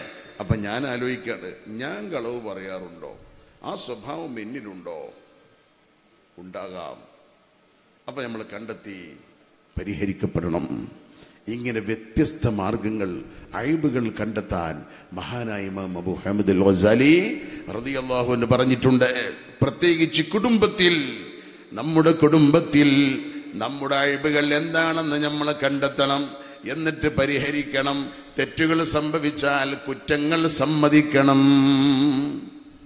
ഭാര്യ ഭർത്താവിന്റെ കുറ്റം പറയുമ്പോ ഓളെ മുന്നിൽ ഞാൻ അറിയടവൊക്കെ ജാരടി എന്നുള്ള നിലപാട് പാടില്ല. ഉള്ളതാണോ, തെറ്റ് സംഭവിച്ചു പോയി, മാഫ് ചെയ്യണേ. അത് ഭാര്യന്റെ മുന്നിലാണെന്ന് പറഞ്ഞിട്ട് കാര്യമില്ല. തെറ്റ് തെറ്റന്നെ, കുറ്റസമ്മതമുണ്ടാവണം. അപ്പോൾ ഈ കുറ്റബോധം ഉണ്ടാവുള്ളൂ.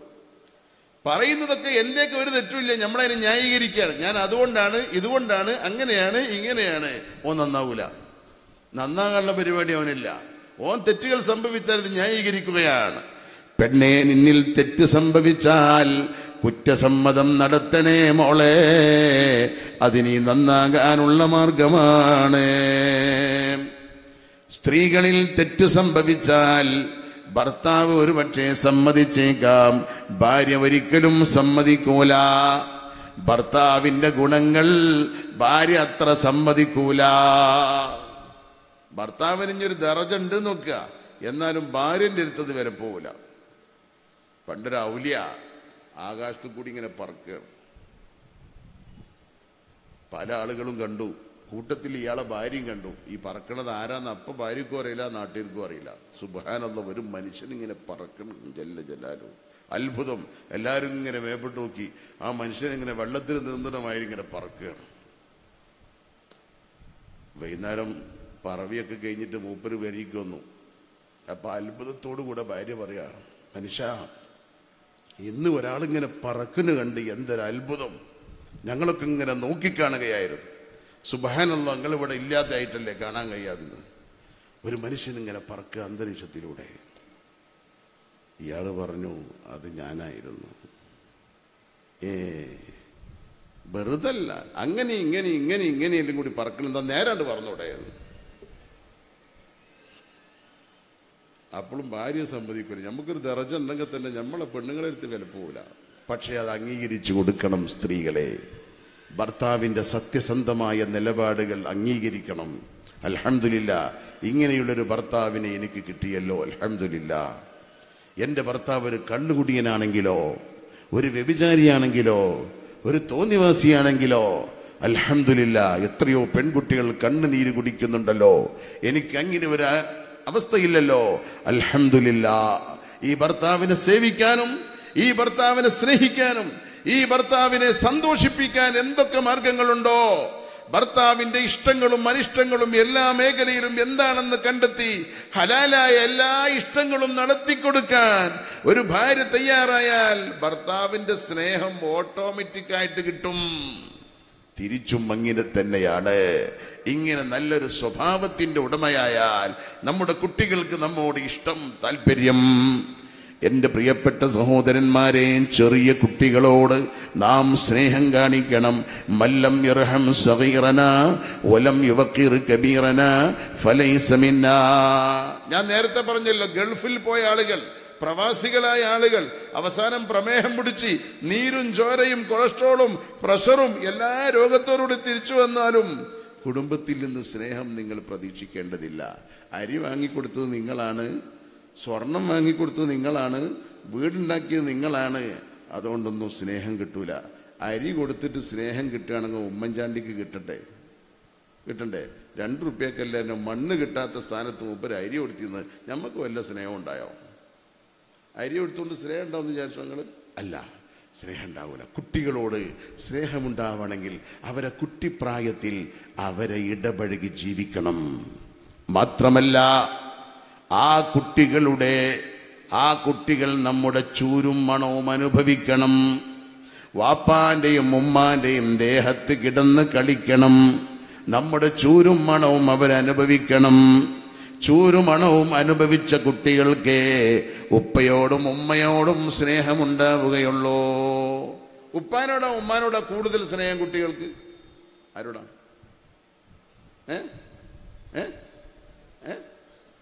ഉമ്മാനോട്. എന്താ കാരണം? ഉമ്മ അരി കൊടുത്തിട്ടാ? ഉമ്മ പെരണ്ടാക്കി കൊടുത്തിട്ടാ? ഇല്ല. ഉമ്മയുടെ ചൂരും മണവുമാണ് കുട്ടികൾ കൂടുതൽ അനുഭവിച്ചിട്ടുള്ളത്. ചൂരും മണവും അനുഭവിക്കാൻ സാഹചര്യമുണ്ടാക്കി കൊടുക്കുന്നത് സ്നേഹം വർദ്ധിക്കാൻ കാരണമാണ്. നമ്മൾ ഗൾഫിൽ പോകുന്ന നമ്മളെപ്പാർക്ക് ഇവിടെ ചൂരും മണവും കൊടുക്കാൻ അവസരം, ഇനി അഥവാ കൊടുക്കുകയാണെങ്കിൽ അവിടുന്ന് കൊണ്ടുവരുന്ന സ്പ്രേന്റെ മണല്ലാതെ അവരെ ശരീരത്തിന്റെ ചൂരും മണവും ആ കുട്ടികൾ ആസ്വദിച്ചില്ല. റസൂലുള്ളാഹി തങ്ങൾ കുട്ടികളെ വാരിപ്പുണർന്ന് നെഞ്ചിനെ കടിപ്പിച്ചുകൊണ്ട് ചുണ്ടുകളിൽ ചുംബനം നൽകാറുണ്ട്. ഇത് കണ്ട സ്വഹാബി ചോദിച്ചു, നബിയേ, എനിക്ക് 10ഓളം മക്കളുണ്ട്, ഒന്നിനെപ്പോലും ഞാൻ ഇതുപോലെ ചുംബിച്ചില്ല. റസൂലുള്ള പറഞ്ഞു, മോനെ, സ്നേഹം അങ്ങോട്ട് കൊടുത്താലേ തിരിച്ചു കിട്ടുകയുള്ളൂ. അങ്ങോട്ട് കൊടുക്കണം, അപ്പോഴേ തിരിച്ചു കിട്ടുള്ളൂ. കുട്ടികളെ മനസ്സിൽ നിന്ന് സ്നേഹം ഉണ്ടാവണമെങ്കിൽ അവരുടെ ആ പ്രായത്തിൽ അങ്ങോട്ട് നമ്മൾ സ്നേഹം കാണിക്കണം, അങ്ങോട്ട് സ്നേഹം കാണിക്കണം. എന്നാലേ തിരിച്ച് ഇങ്ങോട്ട് മാനസികമായൊരു സ്നേഹം ഉണ്ടാവുള്ളൂ. അല്ലാതെ പ്രായമായാല് ഉപ്പാക്ക് മരുന്നിന് കാശ് കൊടുക്കാൻ കുട്ടികൾക്ക് താല്പര്യം ഉണ്ടാവൂല. മാണങ്ങ കഴിച്ചോളിൻ തന്തേ എന്ന് പറഞ്ഞിട്ട് എപ്പോഴെങ്കിലും എന്തെങ്കിലുമൊക്കെ എടുത്തു കൊടുക്കും. ഒരു മനസ്സറിഞ്ഞ താല്പര്യമുണ്ടാവുകയില്ല. കുട്ടികളെ സ്നേഹിക്കാൻ നമുക്ക് കഴിയണം. നിങ്ങൾ കണ്ടിട്ടില്ലേ ചില ഉപ്പാപ്പമാര് വീട്ടിലേക്ക് കയറി വരുമ്പോ കുട്ടികൾക്ക് എന്ത് ഇഷ്ടമാണ് അല്ലേ? നമ്മുടെ ഉപ്പാപ്പ വീട്ടിലേക്കാണ് കയറി വന്നോ, ഉപ്പാപ്പ വന്നു എന്ന് പറഞ്ഞ് കുട്ടികൾ ഇങ്ങനെ അനൗൺസ് ചെയ്യും അല്ലേ? നമ്മുടെ വീട്ടിലൊക്കെ അങ്ങനെയല്ലേ? ഉപ്പാപ്പ വന്നു എന്ന് കുട്ടികൾ ഇങ്ങനെ അനൗൺസ് ചെയ്യും. അടുക്കളയിലൊക്കെ ഇങ്ങനെ പോയി അനൗൺസ് ചെയ്യും. എന്താ കാര്യം? ഉപ്പ അജ്ജ് കഴിഞ്ഞ് വരികയല്ല, അസറിക്ക് വെച്ച് വരിക. എന്നാലും കുട്ടികൾ ഇങ്ങനെ വലിയ കാര്യത്തിൽ അനൗൺസ് ചെയ്യും. ഉപ്പാപ്പ വന്നു, വല്യപ്പ വന്നു, ഉപ്പപ്പ വന്നു എന്നിട്ട് കുട്ടികൾ ഇങ്ങനെ അനൗൺസ് ചെയ്യും. ചില വീട്ടില് ഉപ്പാപ്പണ്ട് വരുമ്പോ ഒരു കുട്ടി അങ്ങോട്ട് വണ്ടി, മറ്റേ കുട്ടി ഇങ്ങോട്ട് വണ്ടി, ഒരു കുട്ടി അതിൽ അങ്ങോട്ട്. ഉമ്മ ചോദിച്ചു, ഓടിക്കടാൻ വേണ്ടുന്നത് ഉപ്പാപ്പ വരണുണ്ട്, പുലി വരണമായിരിക്കും. ഇത് കുട്ടിയുടെ കുഴപ്പ, പാപ്പാന്റെ കുഴപ്പ? പാപ്പ ഇതാരെ കുഴപ്പാ? ഉപ്പാപ്പാന്റെ കുഴപ്പമാണോ കുട്ടിയുടെ കുഴപ്പമാണോ? പറയാൻ തരും മടി. ഉപ്പാപ്പാന്റെ കുഴപ്പം തന്നെ. കുട്ടികൾ എന്തറിഞ്ഞു? ആ കുട്ടികളെ ഇഷ്ടപ്പെടുത്തുന്ന രൂപത്തിൽ ഇദ്ദേഹം സഹകരിച്ചില്ല എന്നുള്ളതാണ്. നമ്മുടെ കുട്ടികൾ നമ്മുടെ പുറത്ത് കയറിയിരുന്നാൽ പോലും നമുക്ക് താല്പര്യമില്ല, പോടാ എന്ന് പറഞ്ഞിട്ട് നമ്മൾ ആട്ടുകയാണ്. കുട്ടികളാവുമ്പോ അങ്ങനല്ലേ, പുറത്തും കയറും തലമ്പലും കയറും. അങ്ങനല്ലേ കുട്ടികൾ അവിടെ വലിക്കും, ഇവിടെ വലിക്കും, അവിടെ പിടിച്ചു വലിക്കും. അങ്ങനെ തന്നെ കുട്ടികൾ. അതിനൊക്കെ നമ്മളിങ്ങനെ തയ്യാറായി കൊടുക്കണം. അത് തന്നെയാണ് ചെയ്യേണ്ടത്. നിങ്ങൾക്കറിയില്ലേ, മഹാനായ റസൂലുള്ളാഹി സ്വല്ലല്ലാഹു അലൈഹി വസല്ലമ തങ്ങൾ നിസ്കാരത്തിലാണ്, റസൂലുള്ള സുജൂദിലാണ്. സുജൂദിൽ കിടക്കുന്ന റസൂലുള്ളാഹിന്റെ തലയിൽ കയറിയിരുന്നില്ലേ സയ്യിദുനാ ഹസനു വൽ ഹുസൈൻ? രണ്ട് കുട്ടികൾ സുജൂദ് ചെയ്യുന്ന ഉപ്പാപ്പാന്റെ തലയിൽ കയറി അവിടെ ഇരുന്ന്. 2 പ്രാവശ്യം ഈ ഹദീസ് റിപ്പോർട്ട് ചെയ്തിട്ടുണ്ട്. ഒരു പ്രാവശ്യം റസൂലുള്ള സുജൂദിൽ അവിടെ കിടന്നു, നീച്ചില്ല. എപ്പോഴാ അവര് സ്വയം ഇറങ്ങിപ്പോകുന്നു നോക്കട്ടെ, അപ്പം നീക്കാന്ന് വിചാരിച്ച് അവിടെ കിടന്നു. കുറേ സമയം കഴിഞ്ഞപ്പോൾ അത് അനങ്ങാതെ ഇങ്ങനെ കിടക്കല്ലേ. അപ്പൊ കുട്ടികൾക്ക് അങ്ങനെയാണ്, കുട്ടികൾക്ക് എന്നാലും പെട്ടെന്ന് ഇങ്ങനെ ചിന്ത മാറും. അവര് നീച്ച് ഒരാളങ്ങട്ടും മറ്റാളങ്ങട്ടും വണ്ടി. റസൂലുള്ളാഹി അല്ലാഹു അക്ബർ സുജൂദിൽ എഴുന്നേറ്റ് സുഖമായി നിസ്കരിച്ചു. വേറെ ഒരു പ്രാവശ്യം ഇതുപോലെ സംഭവിച്ചു. കുറച്ചേരൊക്കെ കാത്തു നോക്കി, ഇറങ്ങിപ്പോണ് കാണാനില്ല. അപ്പൊ നിസ്കാരം ബാത്തിലാകാത്ത രൂപത്തിൽ റസൂലുള്ള വല്ല പതുക്കെ ഓരോന്നിനെടുത്ത് താഴത്ത് വെച്ചിട്ട് അല്ലാഹു അക്ബർ സലാം വീട്ടിയിട്ട് ഫാത്തിമ ബീവിയെ ചീത്ത പറഞ്ഞോ? ഇല്ല, സന്തോഷം പ്രകടിപ്പിച്ചു. നമ്മളെ കുട്ടികൾ നിസ്കരിച്ചുമ്പോ തലമ്മ കയറണ്ട, നിസ്കാരപ്പായിന്റെ മുന്നിൽ കൂടി വണ്ടിയാൽ മതി. സലാം വീട്ടോ ഒഴിവിട്ടോ ചീത്ത പാർസൽ വിടാൻ അല്ലേ? കുട്ടികളോട് നമ്മളോടുള്ള സമീപനം അങ്ങനല്ലേ? കുട്ടികൾ എന്തിനാ തലമ്മ കയറുന്നത്? നിസ്കാരപ്പായിന്റെ മുന്നിൽ കൂടിയാണ് വണ്ടിയാൽ മതി. കുരുത്തം കെട്ടത്, ഹറാം പറഞ്ഞത് എന്ന് പറഞ്ഞിട്ട് പറയാൻ. ഈ കുട്ടികൾക്ക് നമ്മളോട് എങ്ങനെ സ്നേഹം ഉണ്ടായാലാ? വെല്ലിപ്പ സോക്കടായി കിടക്കുകയാണെങ്കിൽ മൂക്കൊന്ന് പിടിച്ചു നോക്കും, ജീവൻ പോയി കിട്ടുമോ നോക്കാൻ. ഈ കുട്ടികളുടെ മാനസികാവസ്ഥ അങ്ങനെയായി മാറുകയാണ്. ഇതിന് ഉത്തരവാദി കുട്ടികളല്ല, കുട്ടികളോട് പെരുമാറുന്ന നമ്മളാണ്. അതുകൊണ്ട് കുട്ടികളെ സ്നേഹിക്കാൻ, കുട്ടികളോട് താല്പര്യം കാണിക്കാൻ നാം പരിശ്രമിക്കേണ്ടതുണ്ട്.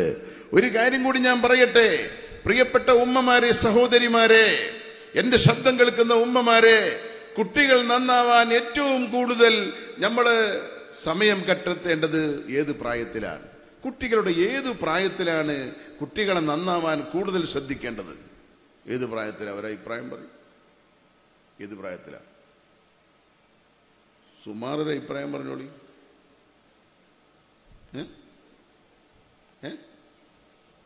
എത്ര? 5 വയസ്സാ? 5? 10 വയസ്സ്. അങ്ങനെ പല ഇമാമിങ്ങൾക്കും പല അഭിപ്രായമാണ്. അങ്ങനെയല്ലോ. നമ്മളിപ്പോ പുടുത്തം വിട്ടാ പിന്നെ നമുക്ക് എന്തും പറയാലോ. ഒരാൾക്ക് 5 പറയാം, മറ്റൊരാൾക്ക് 10 പറയാം. എന്നാളിപ്പോൾ മിഞ്ഞാന്നൊരു സ്ഥലത്ത് അതുമായപ്പോൾ 15 വയസ്സ്. 15 വയസ്സിൽ പ്രത്യേകം ശ്രദ്ധിക്കണം. അത് ശരിയാ. 15 വയസ്സിൽ വാപ്പാക്ക് എപ്പോഴാണ് കിട്ടണമെന്ന് പറയാൻ പറ്റില്ല. നല്ലോണം ശ്രദ്ധിക്കണം. 15 വയസ്സായിട്ട് എന്തിനു ശ്രദ്ധിക്കുക? നമ്മൾ ചില ആളുകൾ പറയാറുണ്ട്, ഓതാൻ പറഞ്ഞേക്കാൻ വേണ്ടി പറയുമ്പോൾ ഒരു SSLC കഴിയട്ടെ. ഈ SSLC കഴിഞ്ഞാൽ ഓനെ പിടുത്തം കിട്ടുമോ? പൊന്നാര മെഹബൂബിങ്ങളത് ഏതാ ലോകം? ഭൂമി ഒരുണ്ട പോൽ എങ്കയിലെന്നോവർ എന്ന് പറഞ്ഞ ലോകല്ലേ. ചെറിയ കുട്ടികൾക്ക് പോലും ഇന്ന് നമ്മളെക്കാൾ കൂടുതൽ വിദ്യാഭ്യാസമുണ്ട്. ഇത് നമുക്കത് ഓഫാക്കാനും അറിയാം, ഓണാക്കാനും അറിയാം. ബസ് ചെറിയ കുട്ടികളെ അടുത്തത് കൊടുത്തു നോക്കണേ. ഏത് ഓപ്ഷനാണ് അവർക്കറിയാത്തത്? ആരെ അവരിത് പഠിപ്പിച്ചത്? ഏത് ക്ലാസ്സിലെ സ്കൂളിൽ അവരിത് പഠിക്കാൻ പോയത്? ഇന്നത്തെ ലോകം അതാണ്. ഒരു വിഷയത്തിലായിട്ടല്ല, എല്ലാ വിഷയത്തിലും അങ്ങനെ തന്നെ. ആ കുട്ടികളെ 15 വയസ്സ് വരെ നമ്മൾ കാത്തിരുന്നാൽ നമ്മൾ ഏത് ലോകത്താ പ്രിയപ്പെട്ട സുഹൃത്തുക്കളെ? കുട്ടികളെ നന്നാവാൻ ഏറ്റവും കൂടുതൽ ശ്രദ്ധിക്കേണ്ട സമയം മഹാനായ ഇമാം ഫഖ്റുദ്ദീൻ റാസി റളിയല്ലാഹു അൻഹു ലോക സയന്റിസ്റ്റാണ്. ആ ഫഖ്റുദ്ദീൻ റാസി പറയുന്നു, കുട്ടികൾ നന്നാവാൻ ഉമ്മ പ്രത്യേകിച്ചും ശ്രദ്ധിക്കേണ്ട സമയം ആ കുട്ടി ഗർഭത്തിലിരിക്കുന്ന സമയത്താണ്. ആ കുട്ടി ഗർഭത്തിലിരിക്കുന്ന സമയത്താണ്. എന്തിനാണത്? ഗർഭിണിയായ ഉമ്മ ഭക്ഷിക്കുന്ന ഭക്ഷണത്തിന്റെ അംശം, ഭക്ഷണത്തിന്റെ ഗുണം ഗർഭത്തിലിരിക്കുന്ന കുട്ടിക്ക് കിട്ടുമോ? കിട്ടൂലേ? കിട്ടോ? ഒന്നുകിലോ കിട്ടും എന്ന് പറയാം, അല്ലെങ്കിൽ കിട്ടില്ല എന്ന് പറയാം. കിട്ടും. കിട്ടുമെന്ന് പറഞ്ഞത് കുട്ടിയുടെ ജഡത്തിനാണോ ആത്മാവിനാണോ? രണ്ടാമത്തെ ചോദ്യം കുറച്ച് കടുപ്പാണ്.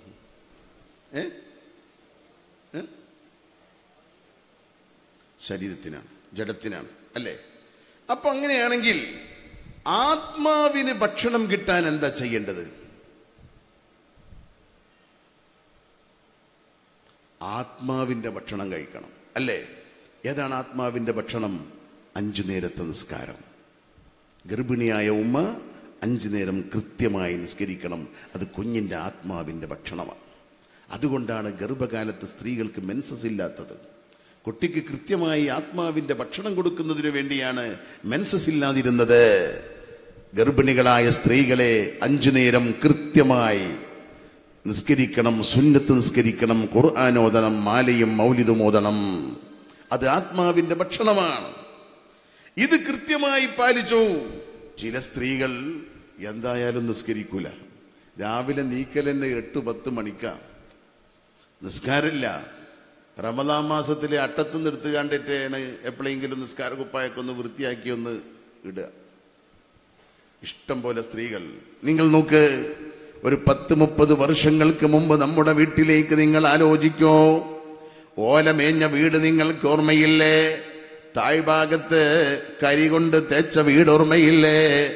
ചുമന്ന ചുമരുള്ള വീട് ഓർമ്മയില്ലേ? അന്ന് നമ്മുടെ പ്രിയപ്പെട്ട ഉമ്മാമ മഗ്രിബ് വാങ്ങി വിളിക്കുമ്പോഴേക്ക് നിസ്കാരപ്പായിൽ വന്നിരുന്നത് ഓർമ്മയില്ലേ?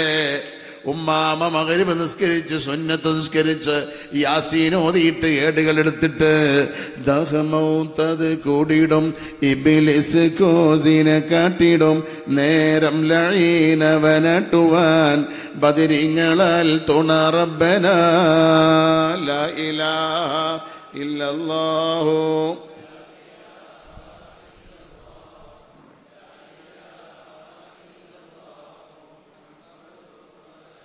എല്ലാ ബലാലും ആഫത്തും ഇടങ്ങേറുകൾ മോസിബത്തും ബദിരിങ്ങളെ ബറക്കത്തിനാലമൈ കാക്കണം യാ റബ്ബനാ ലാ ഇലാഹ ഇല്ലല്ലാഹു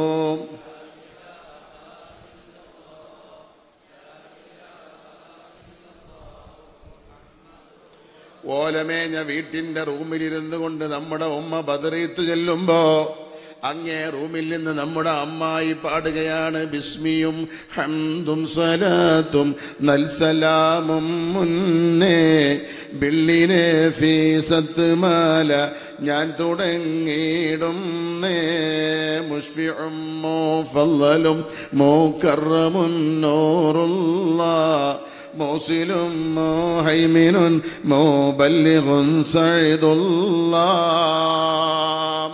ഇന്ന് നമ്മുടെ വീട്ടിൽ നിന്ന് ബദ്റുബൈത്ത് കേൾക്കാറുണ്ടോ? ഉണ്ടോ? നഫീസത്ത് മാല കേൾക്കാറുണ്ടോ? യാസീൻ സൂറത്ത് കേൾക്കാറുണ്ടോ? ഇദാ വഖഅതി കേൾക്കാറുണ്ടോ? തബാറക കേൾക്കാറുണ്ടോ?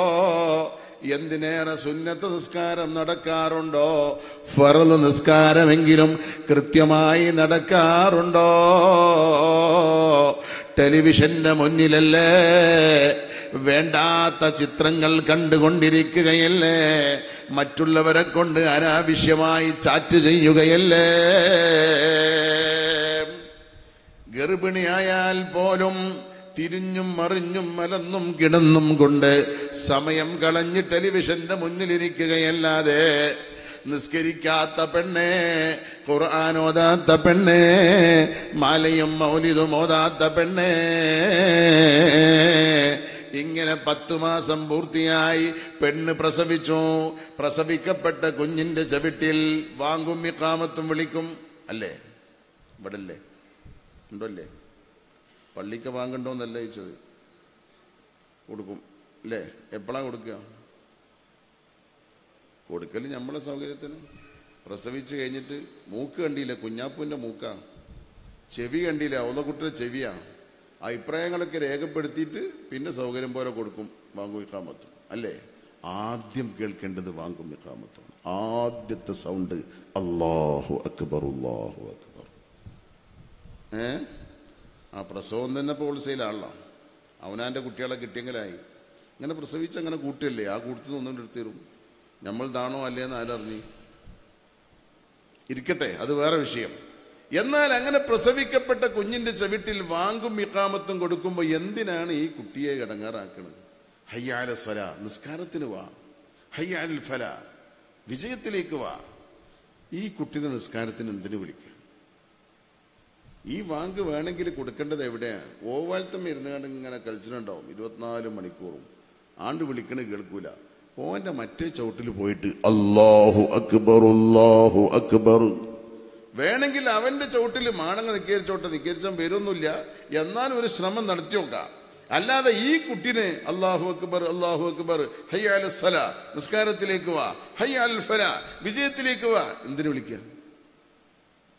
അത് വിളിക്കുന്നത് ആ കുട്ടിയുടെ ജഡത്തിനെ അല്ല, ആത്മാവിനെയാണ്.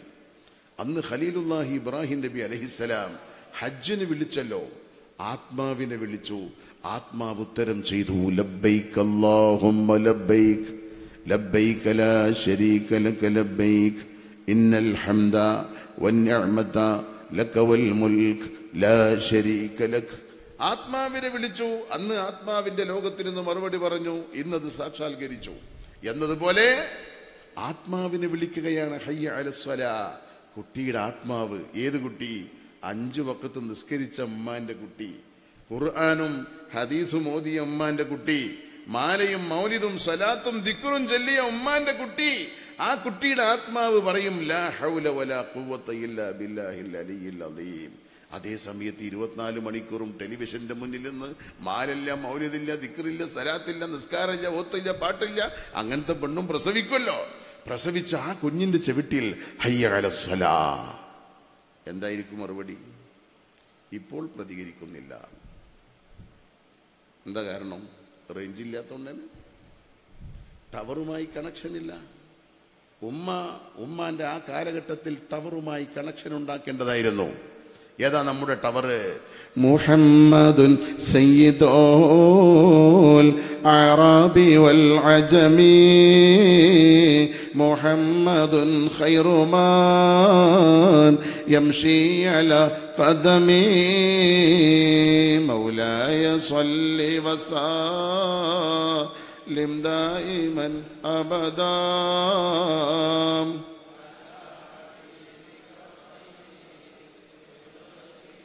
ഉമ്മ ഗർഭിണിയായ സമയത്ത് ഈ ടവറുമായി കണക്ഷൻ ഉണ്ടാക്കി കൊടുക്കണം. 5 നേരം നിസ്കരിക്കുമ്പോ അസ്സലാമു അലൈക അയ്യുഹൻ നബിയോ, ഓ നബിയായിട്ടുള്ളവരെ അള്ളാന്റെ സലാം ഉണ്ടാവട്ടെ എന്ന നിസ്കാരത്തിൽ ഉമ്മ പറയുമ്പോ വഅലൈക്കുമുസ്സലാം എന്ന് റസൂലുള്ള സലാം അടക്കുമല്ലോ.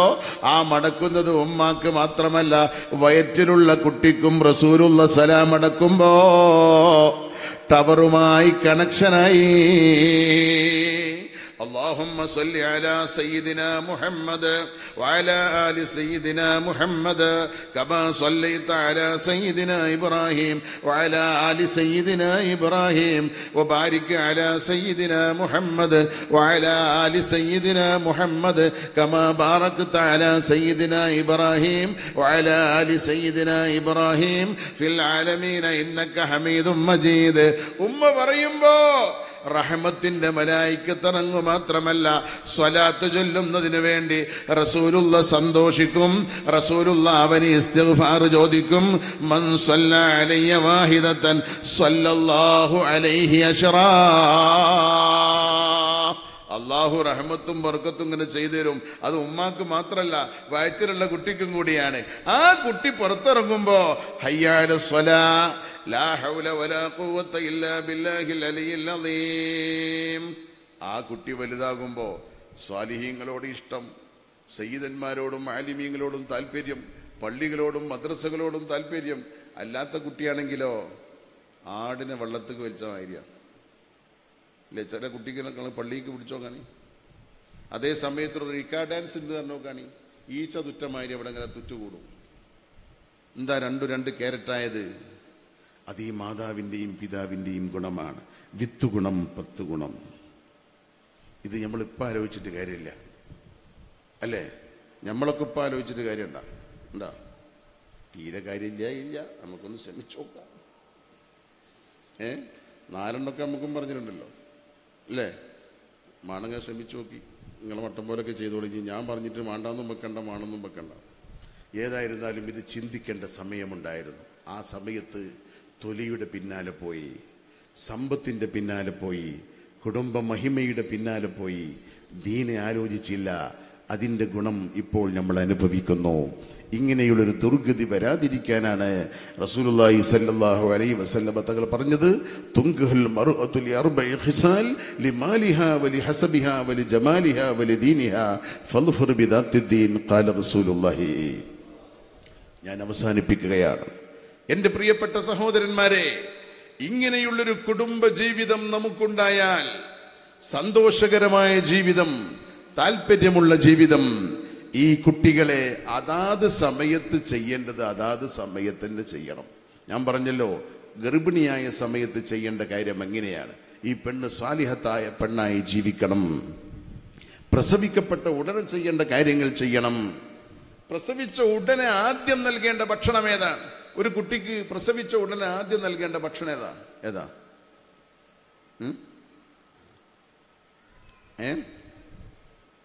എന്ത്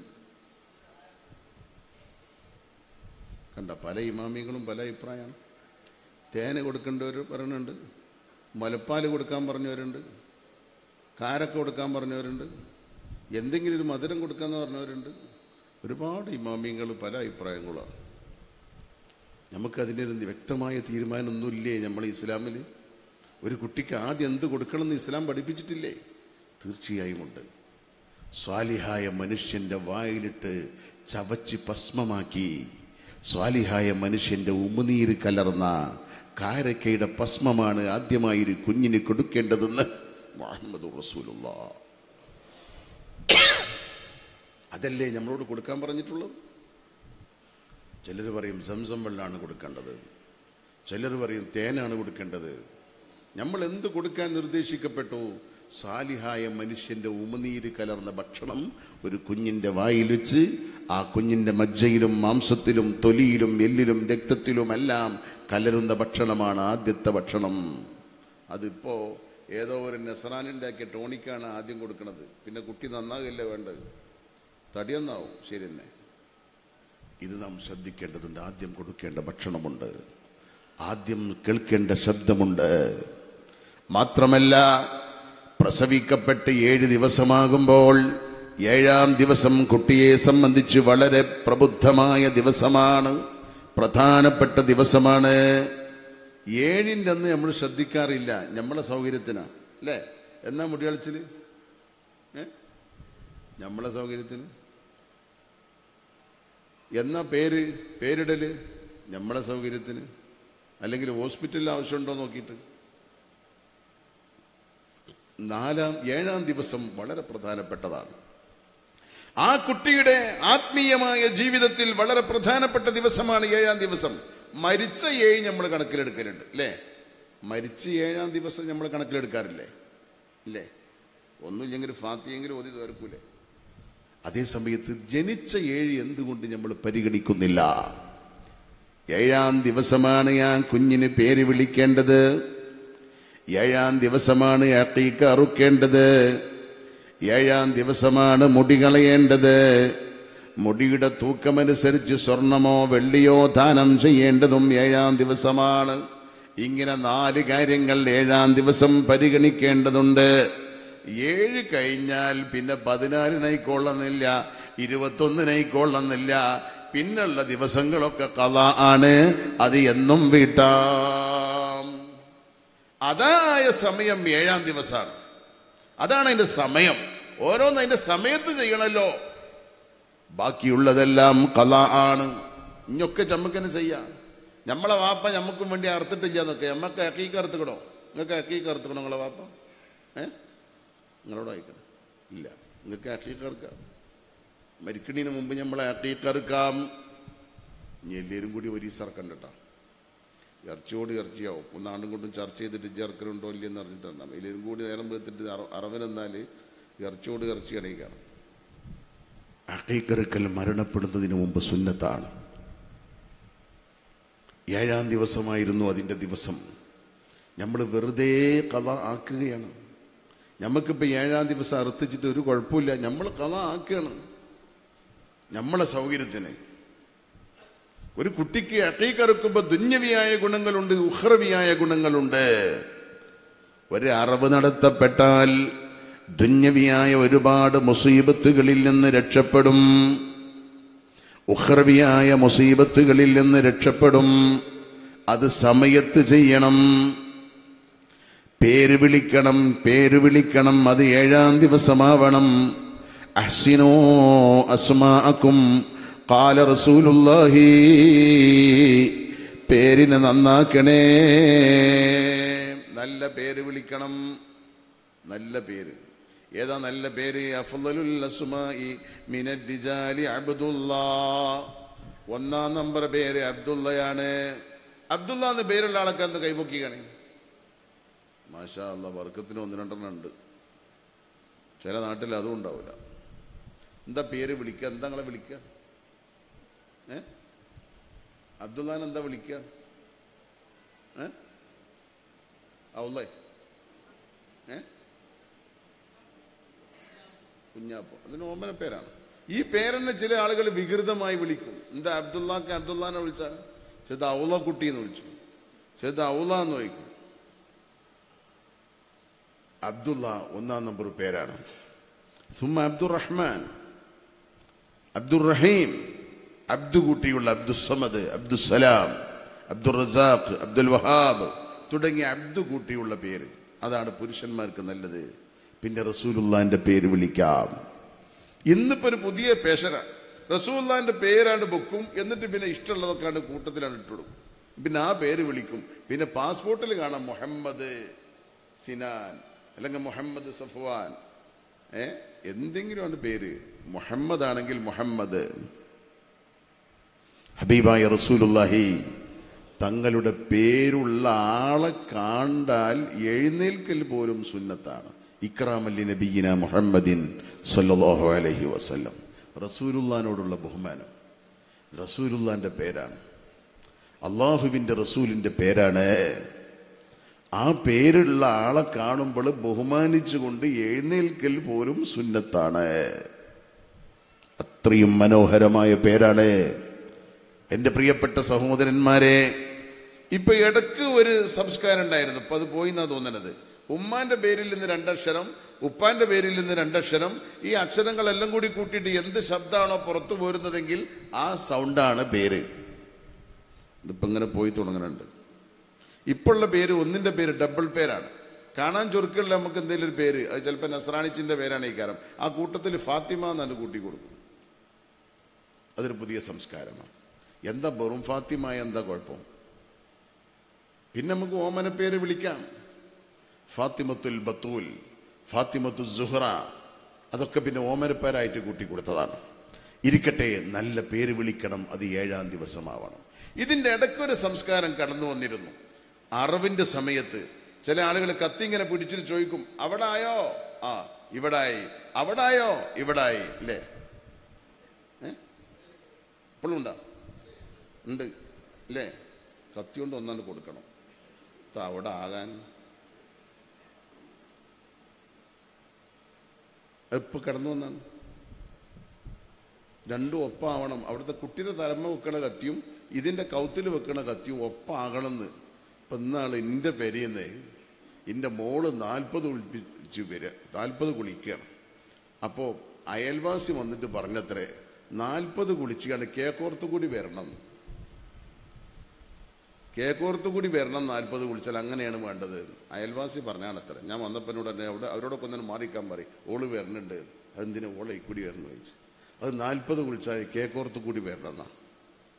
വരണിൻ്റെ കുഴപ്പമില്ല, എൻ്റെ ഒരു ചവിട്ടാണ്ട് കിട്ടും.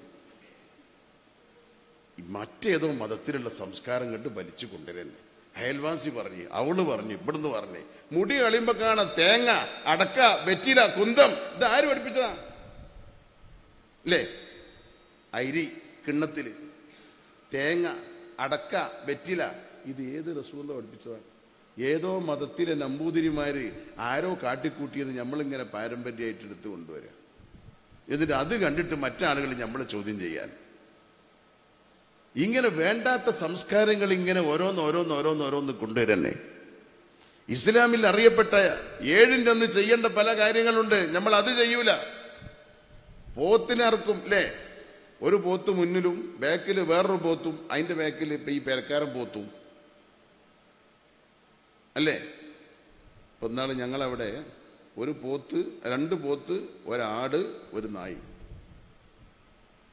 ഞാൻ വിചാരിച്ച് പഠിച്ചവനെ നായിനി അറക്കൽ തുടങ്ങിയോ? അപ്പൊ അവിടുത്തെ പെരയിലുള്ള നായിണ്ട് വന്നതാണ് ഇവരെ കൂട്ടത്തിൽ. തൊട്ടടുത്ത പെരന്നെ വല്ലാതെ ദൂരമില്ല. അതേ സമയത്ത് ഈ മുടിയുടെ തൂക്കമനുസരിച്ച് സ്വർണമോ വെള്ളിയോ ദാനം ചെയ്യൽ സുന്നത്തുണ്ട്. അതാരാ ചെയ്യണത്? പോത്തൊന്നു മതി. 2ാമത്തത് ഹറാമാണെന്നല്ല ഞാൻ പറഞ്ഞത്. അതേ സമയത്ത് 2ാമത്തെ പോത്ത് വാങ്ങുന്നതിന് പകരം റസൂലുള്ള പഠിപ്പിച്ച ഈ സുന്നത്ത്, ഈ മുടിയുടെ തൂക്കമനുസരിച്ച് സ്വർണമോ വെള്ളിയോ ഫക്കീർ മിസ്കന്മാർക്ക് ദാനം ചെയ്യൽ സുന്നത്താണെന്ന് റസൂലുള്ള പഠിപ്പിച്ചിട്ട് ഈ പോത്തിനെ അറുക്കുന്നവൻ എന്തേ ആ കാര്യം ചെയ്യാതിരുന്നത്? അല്ലെങ്കിലും നമ്മളെ പോത്ത് 1ാമത്തെ പ്രസവത്തിനല്ലേ ഉള്ളൂ, അല്ലേ? 1ാമത്തെ പ്രസവത്തിനല്ലേ ഉള്ളൂ. 2ാമത്തെ പ്രസവത്തിന് പോത്തുണ്ടോ? 3-നുണ്ടോ? 4-നുണ്ടോ? 5-നുണ്ടോ? ആ പോത്ത് പിന്നെ പൊടിക്കെ പോയി. അന്നത്തെ പോത്ത് റസൂലുള്ള സുന്നത്താക്കിയ പോത്തല്ല, നമ്മളെ മാനം കാക്കാനുള്ള പോത്താ. അല്ലേ? അല്ലേ? യഥാർത്ഥത്തിൽ അതല്ലേ? മാനം കാക്കാനുള്ള പോത്ത്. എന്നിട്ട് ആ പോത്തിന്റെ ശജായത്തും അതിന്റെ ഫളീലത്തും കൊണ്ട് പറഞ്ഞേട്ടാൽ സുബ്ഹാനല്ലാഹ്, 2ാമത്തെ കുട്ടിക്ക് പോത്തുമില്ല, ആടുമില്ല, എരുമിയില്ല, കോഴിയുമില്ല, കോഴിമുട്ടയില്ല. അതിൻ്റെ ആ ഫസായത്തും അതിൻ്റെ ആ ശജായത്തും അതിൻ്റെ ആ ധീരതയും ആ പോത്തിൻ്റെ ആ ചുറുക്കൊക്കെ ഇങ്ങനെ പറയണ കേട്ടാൽ, എൻ്റെ പ്രിയപ്പെട്ട സഹോദരന്മാരെ, ഹബീബായ റസൂലുള്ളാഹിന്റെ സുന്നത്ത് എന്ന നിലയിലാണ് നാം ഇതൊക്കെ ചെയ്യേണ്ടത്. ഒരു പക്ഷേ ആ പ്രസവിച്ച് കിടക്കുന്ന പെണ്ണിൻ്റെ കൗത്തിലുള്ളത് പണയം വെച്ചിട്ടാണ് ഈ സുന്നത്തായ പോത്തിന് കടം വാങ്ങിയിട്ടാണ് ഈ വാങ്ങിയത് സാധു. അല്ലേ അല്ലേ? പല വീട്ടിലും അങ്ങനെ നടക്കാറുണ്ട്. പോത്തിന് കായില്ല, മാനം നേടും വേണം. അപ്പം എൻ്റെ മാരണ്ട് കാട്ടിക്ക അത് പണയം വെച്ചിട്ട് ആ കാശുകൊണ്ടാണ് സുന്നത്തായ പോത്ത്, ഹറാമായ കാശുകൊണ്ട്. അല്ലേ? തുണി എടുക്കേണ്ടതിന് പകരം തുണി കഴിച്ചിട്ട് തലയിൽ കെട്ടിട്ടിയാൽ അവനെ പറ്റി നമ്മൾ എന്താ പറയാ? തുണി കഴിച്ച് തലയിൽ കെട്ടിയാളെ പറ്റി നമ്മൾ എന്താ പറയാ? നല്ല മൂച്ചി പിരാന്തനാണ്, നല്ല സുഖമില്ല. ഇതാണ് നമ്മൾ ഒരർത്ഥത്തിൽ ഇവിടെ ചെയ്യണത്. അല്ലേ? ഹറാമായ കാശുകൊണ്ട് സുന്നത്തായ പോത്ത്.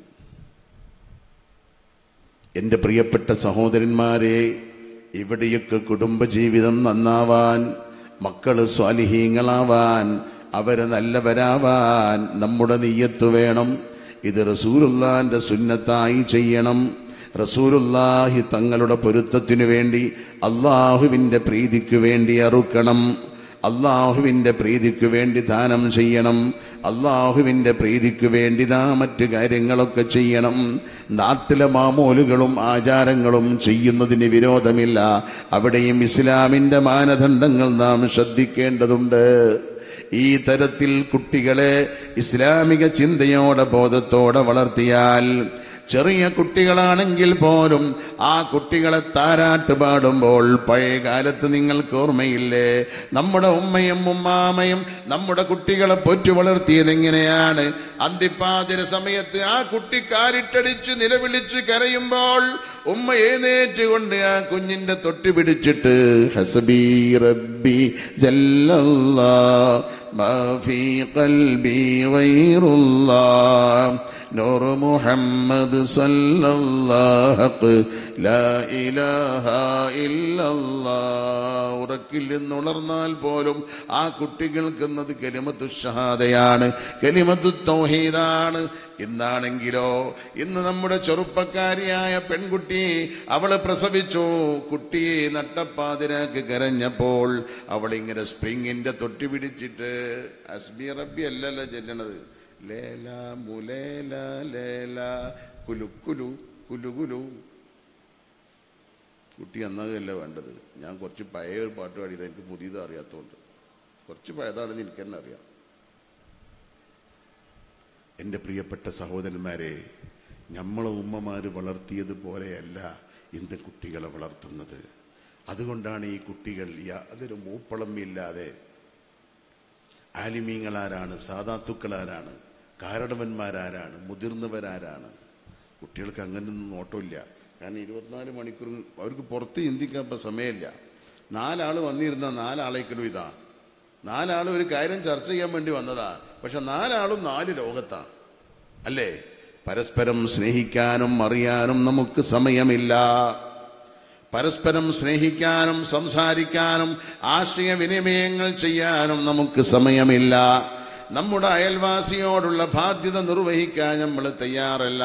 കുടുംബത്തോടുള്ള ബാധ്യത നിർവഹിക്കാൻ തയ്യാറല്ല. ഉപ്പ ആരാണെന്നറിയില്ല, ഉമ്മ ആരാണെന്നറിയില്ല, ഉപ്പയെയും ഉമ്മയെയും വേർതിരിച്ചറിയില്ല. സംസ്കാരങ്ങൾ തളർന്നു പോയ ഒരു പുതിയ തലമുറയുടെ ലോകത്ത് ജീവിക്കുമ്പോൾ ഉപ്പമാരെ ഉമ്മമാരെ നമ്മുടെ കുട്ടികളെ നാം ശ്രദ്ധിച്ചില്ലെങ്കിൽ ആ കുട്ടികൾക്ക് ഘട്ടം ഘട്ടമായി ചെയ്യേണ്ട കാര്യം 7 വയസ്സാകുമ്പോൾ ചെയ്യേണ്ടതെന്ത്, 10 വയസ്സാകുമ്പോൾ ചെയ്യേണ്ടതെന്ത്, പ്രായപൂർത്തിയാകുമ്പോൾ ചെയ്യേണ്ടത് ഘട്ടം ഘട്ടമായി. പ്രസവം മുതൽ അല്ല, ആ ഉമ്മ ഉപ്പയെ വിവാഹം കഴിക്കുന്ന കാലം തൊട്ട് ശ്രദ്ധിച്ചെങ്കിലേ ഈ കുട്ടികൾ നന്നാവുകയുള്ളൂ. റബ്ബനാ ഹബ് ലനാ മിൻ അസ്വാജിനാ വദുരിയാതിനാ ഖുർറത അയുനിൻ വജഅൽനാ ലിൽ മുത്തഖീന ഇമാമാ. സ്വാലിഹീങ്ങളെ ദുആയി വിശുദ്ധ ഖുർആനിൽ അല്ലാഹു പറയുന്നു, അല്ലാഹുവേ ഞങ്ങളെ ഭാര്യന്മാരിൽ നിന്നും കുട്ടികളിൽ നിന്നും സന്തോഷത്തിനിരയാകുന്ന കണ്ണുകുളിർമയാകുന്ന അന്തരീക്ഷം നീ നൽകണേ അല്ലാ. മക്കളെ കണ്ടിട്ട് വാപ്പാക്ക് സന്തോഷമാവണം, ഉമ്മാക്ക് സന്തോഷമാവണം, സന്തോഷിക്കപ്പെടുന്ന മക്കളാവണം. മാത്രമല്ല വജഅൽനാ ലിൽ മുത്തഖീന ഇമാമാ, മുത്തഖീങ്ങൾക്ക് നേതൃത്വം നൽകുന്ന ഇമാമാക്കണം അല്ലാ. ഈ കുട്ടികൾക്കും ഇമാമാവണം, വേറെ കുറേയും മുത്തഖീങ്ങൾക്ക് മാതൃകാ പുരുഷനാവണം. ഇങ്ങനെ മാതൃകാ പുരുഷനായി ഉപ്പയും ഉമ്മയും ജീവിക്കുമ്പോഴാണ് കുട്ടികൾക്ക് നമ്മോട് താല്പര്യമുണ്ടാകുന്നത്. അതുകൊണ്ട് റബ്ബി ഖദ് ആതൈതനി മിനൽ മുൽകി വഅല്ലംതനി മിൻ തഅ്വീലിൽ അഹാദീസ് ഫാത്തിറസ് സമാവാതി വൽ അർള് തവഫനി മുസ്ലിമാ വഅൽഹിഖ്നി ബിസ്സാലിഹീൻ. പടച്ചോനെ, എന്നെ മുസ്ലിമാക്കി മരിപ്പിച്ചുകൊണ്ടാ.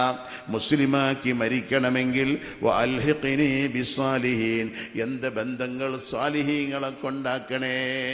എൻ്റെ മകളെ കെട്ടിക്കുന്നത്, എൻ്റെ മകൻ പെണ്ണ് കെട്ടുന്നത് സ്വാലിഹീങ്ങളുമായുള്ള ബന്ധമാക്കണേ. അങ്ങനെ നല്ല ബന്ധങ്ങൾ ഉണ്ടാകുമ്പോൾ നമുക്ക് മുസ്ലിമായി മരിക്കാൻ കഴിയും.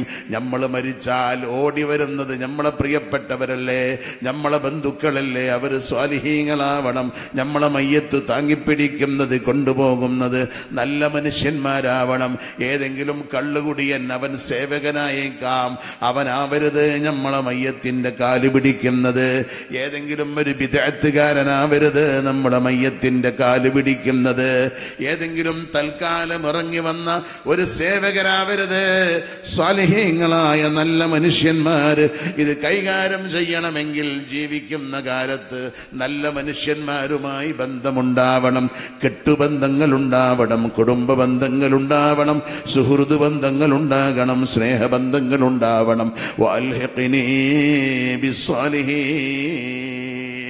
ബന്ധങ്ങളിൽ പ്രധാനപ്പെട്ട ബന്ധം കെട്ടുബന്ധമാണ്. അത് സ്വാലിഹീങ്ങളെ കൊണ്ടാകാൻ ശ്രമിക്കുക. ഇതൊരു താൽക്കാലിക ജീവിതമാണ്.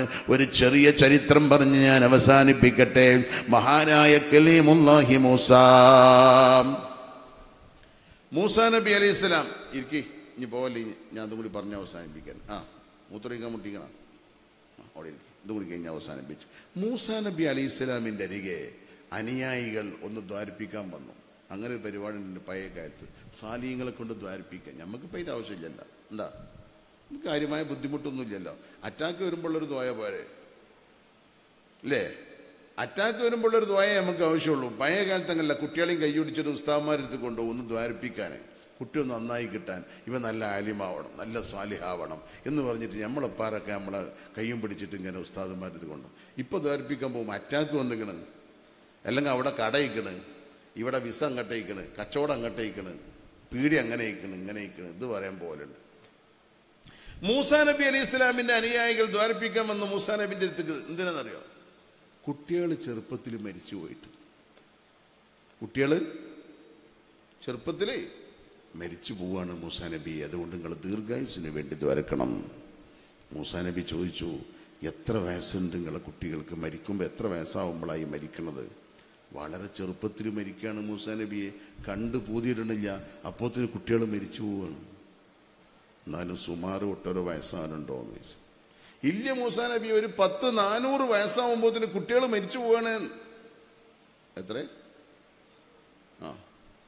കാരണം ആ കാലത്തുള്ള ആയുസ് തന്നെ 1500 കൊല്ലം 1000 കൊല്ലത്തൊക്കെയാണ് അവരെ ശരാശരി ആയുസ്. 400 വയസ്സൊക്കെ കുട്ടികളാണ്. ഇതിന് ദീർഘായുസ് ഉണ്ടാകാൻ ദ്വാരക്കാനാണ് മൂസാ നബിൻ്റെ അരികെ വന്നത്. മൂസാ നബി ഇങ്ങനെ ചിരിക്കുക. അവർ ചോദിച്ചു, കാര്യം പറയുമ്പോൾ ചിരിക്കലാ മൂസാ നബി? അല്ല, ഞാൻ ചിരിച്ചു പോയതാണ്. എന്തേ ചിരിച്ചത്? ഞാനിങ്ങനെ ആലോചിക്കണത്, എൻ്റെ ശേഷം ഒരു പ്രവാചകൻ വരാനുണ്ട്, മുഹമ്മദ് റസൂലുള്ളാഹ്. അവരുടെ അനുയായികളെ വയസ്സെത്ര അറിയോ നിങ്ങൾക്ക്? 100ൻ്റെ താഴെ. മാബൈന സിത്തീന വസബീന, 60ൻ്റെയും 70ൻ്റെയും ഇടയിലാണ് ശരാശരി. ചിലപ്പോൾ അതിന് മുമ്പ് തന്നെ അടിച്ചു പോകും, ചിലപ്പോൾ കുറച്ചാണ് കിട്ടിയെന്നും വരും. എന്തായാലും 100ൻ്റെ താഴെയാണ് അവരെ ശരാശരി ആയുസതാണ്. ഇവർ ചോദിച്ചു, അല്ല മൂസാ നബിയെ, അങ്ങനെയാണെങ്കിൽ പിന്നെ അവർക്ക് പെരയും കൂടിയൊന്നും ഉണ്ടാക്കേണ്ട ആവശ്യമില്ലല്ലോ. ഒരു തെങ്ങിൻ്റെ നോട്ട് നിൽക്കാനുള്ള സമയമല്ലേ ഉള്ളൂ, അവർക്ക് പെരയും കൂടിയൊക്കെ ഉണ്ടാവുമെന്ന് ചോദിച്ചു. സുബ്ഹാനല്ലാഹ്, അവരെ പേരൊക്കെ കാരണങ്ങൾ സ്വർഗീയ കൊട്ടാരത്തോട് സമാനമാകുന്ന വലിയ വലിയ വലിയ വീടുകൾ. സുബ്ഹാന ജല്ല ജലാലോ. ഇവർക്ക് അത്ഭുതം. ഇവർ ചോദിച്ചു, മൂസാ നബിയെ, അവർക്ക് ഇത്ര ആയുസുള്ളൂ എന്ന് അവർക്ക് അറിയുമോ എന്ന് ചോദിച്ചു. അറിയാതെ പിന്നെന്താണ് അവരിങ്ങനെ കൊട്ടാര സമാനമായ വീടുകളൊക്കെ ഇങ്ങനെ ഉണ്ടാക്കി.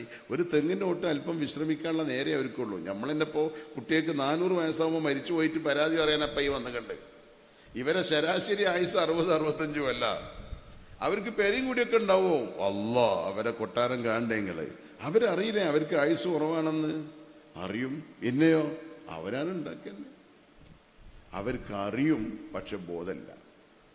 പാറ്റനെ കണ്ടിട്ടുണ്ടോ നിങ്ങൾ? പാറ്റങ്ങനെ അതിൻ്റെ സുന്ദരമായി ഇങ്ങനെ കറങ്ങുമ്പോൾ ആ വെളിച്ചത്തിൻ്റെ ചുറ്റുഭാഗത്ത് ഇങ്ങനെ പറക്കുമ്പോൾ എന്തൊരു ഹാപ്പിയാണ്. അറ്റുങ്ങൾക്ക് മണിക്കൂറേ ആയുസുള്ളൂ എന്ന് അവർക്കറിയോ? ആ ഹാപ്പിയിൽ ഇങ്ങനെ പറക്കണ കാണുമ്പോൾ ഇവരൊരു കാലാകാലം ജീവിക്കുന്നവരാണെന്ന് തോന്നിപ്പോവും.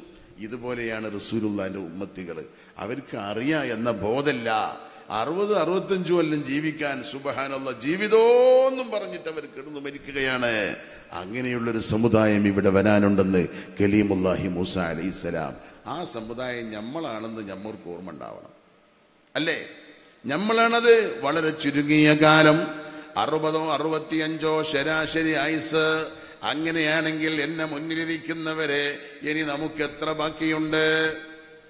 കവിഞ്ഞു പോയവരും നമ്മുടെ കൂട്ടത്തിലുണ്ട്, തൊട്ടടുത്ത് നിൽക്കുന്നവരുമുണ്ട്.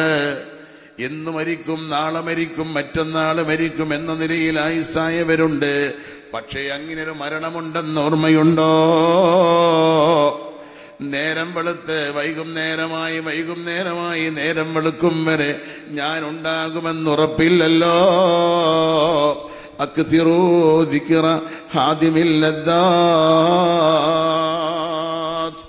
ഈ രസങ്ങളെയൊക്കെ മുറിപ്പിച്ച് കളയുന്ന മരണത്തെ ഓർക്കലിനെ അധികരിപ്പിക്കണമെന്ന് മുഹമ്മദുർ റസൂലുള്ളാഹ്. നമ്മൾ പ്ലാൻ ചെയ്യണം. നമ്മളെ വയസ്സെത്രയായി? ഞാൻ പലപ്പോഴും എൻ്റെ കുട്ടികളോട് പറയാറുണ്ട്. ഇന്നും ഞാൻ ഇങ്ങോട്ട് വരുന്നതിന് മുമ്പ് എൻ്റെ വീട്ടിൽ എൻ്റെ കുട്ടികളും എൻ്റെ അനുജന്മാരെ കുട്ടികളൊക്കെ വിളിച്ചു വരുത്തിയിട്ട് ഇടയ്ക്കിടയ്ക്കൊരു ഉപദേശം ചെയ്യാറുണ്ട്. ആ കൂട്ടത്തിൽ ഞാൻ പറഞ്ഞു, മക്കളെ, എനിക്കിന്ന് 51 വയസ്സായി. ശരാശരി ആയുസ് കൂട്ടിയാൽ ഞാനിഞ്ഞി നിങ്ങളെ കൂടെ ഉള്ളത് 14 കൊല്ലമാണ്. ശരാശരി ആയുസ് കിട്ടിയാൽ അതിന് മുമ്പെന്നെ ചിലപ്പോൾ അടിച്ചു പോയേക്കാം. ശരാശരി കിട്ടിയ 14 കൊല്ലമാണ്.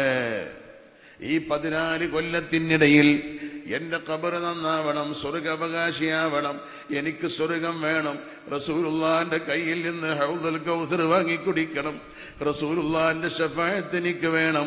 അതിന് ഞാൻ എന്താ ചെയ്തിട്ടുള്ളത് എന്നാലോചിക്കുമ്പോൾ ഈ കുറഞ്ഞ കാലത്തിനുള്ളിൽ ഞാൻ എന്ത് ചെയ്യണമെന്ന് ഞാൻ ആലോചിക്കണ്ടേ? മക്കളെ, എൻ്റെ ഖബറിലേക്ക് നിങ്ങൾ പോരോ, നിങ്ങളെ ഉമ്മ പോരോ, മറ്റാരും എൻ്റെ ഖബറിൽ ഉണ്ടാവുകയില്ല. ഞാൻ ഒറ്റയ്ക്ക് കിടക്കണം.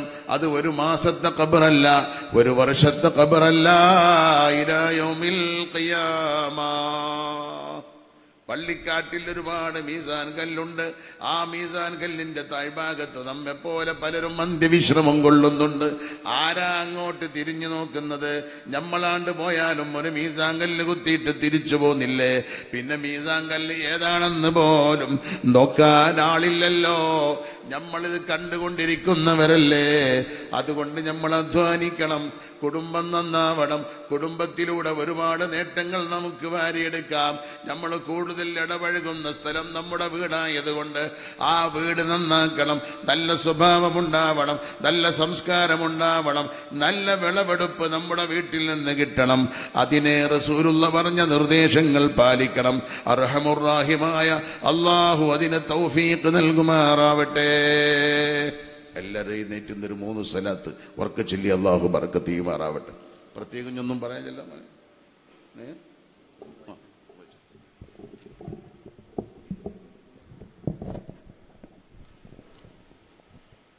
പ്രിയപ്പെട്ടവരെ, പലരും ദുആ കൊണ്ട് ഏൽപ്പിച്ചിട്ടുണ്ട്.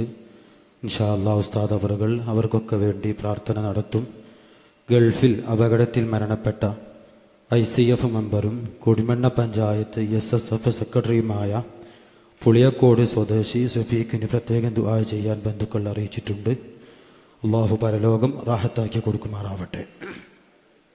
കൂട്ടാവ് മഹലിലുള്ള റഷീദിൻ്റെ ഉമ്മ ഇന്ന് മരണപ്പെട്ടു. പരലോക ഗുണത്തിന് വേണ്ടി പ്രത്യേകം ദുആ ചെയ്യുക.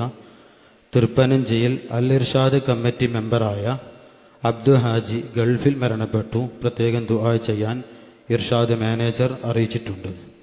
അലി അഹ്സനയുടെ ഉമ്മ സുഖമില്ലാതെ ആശുപത്രിയിലാണ്. പ്രത്യേകം ദുആ ചെയ്യാൻ ഈ സദസ്സിലേക്ക് 500 രൂപ സംഭാവനയും നൽകിയിട്ടുണ്ട്. മകൻ്റെ ആമാശയത്തിൻ്റെ അസുഖം ഭേദമാവാൻ ആരോഗ്യമുള്ള ദീർഘായുസ്സിനും ദുആ ചെയ്യാൻ വേണ്ടി ഒരു സഹോദരി 500 രൂപ. അതുപോലെ നമ്മുടെ ഈ പരിപാടി ഈ നാട്ടിലും മറുനാടുകളിലുമൊക്കെ ഉള്ളവർ ഓൺലൈനിലൂടെ ഇത് കണ്ടുകൊണ്ട് വീക്ഷിച്ചു കൊണ്ടിരിക്കുകയാണ്.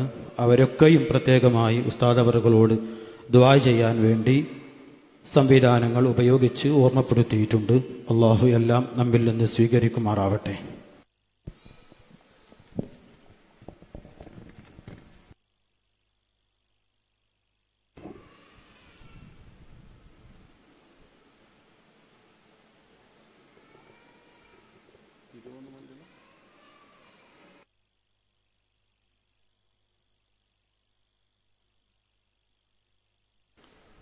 സഹോദരന്മാരെ, ഇൻഷാ അല്ലാഹ് ദുആ ചെയ്യണം. ഒന്ന് എഴുന്നേറ്റ് ഒന്നടുത്ത് വരും. ഒരു 5 മിനിറ്റ് സമയം. അള്ളാഹു ബർക്കത്ത് ചെയ്യുമാറാവട്ടെ.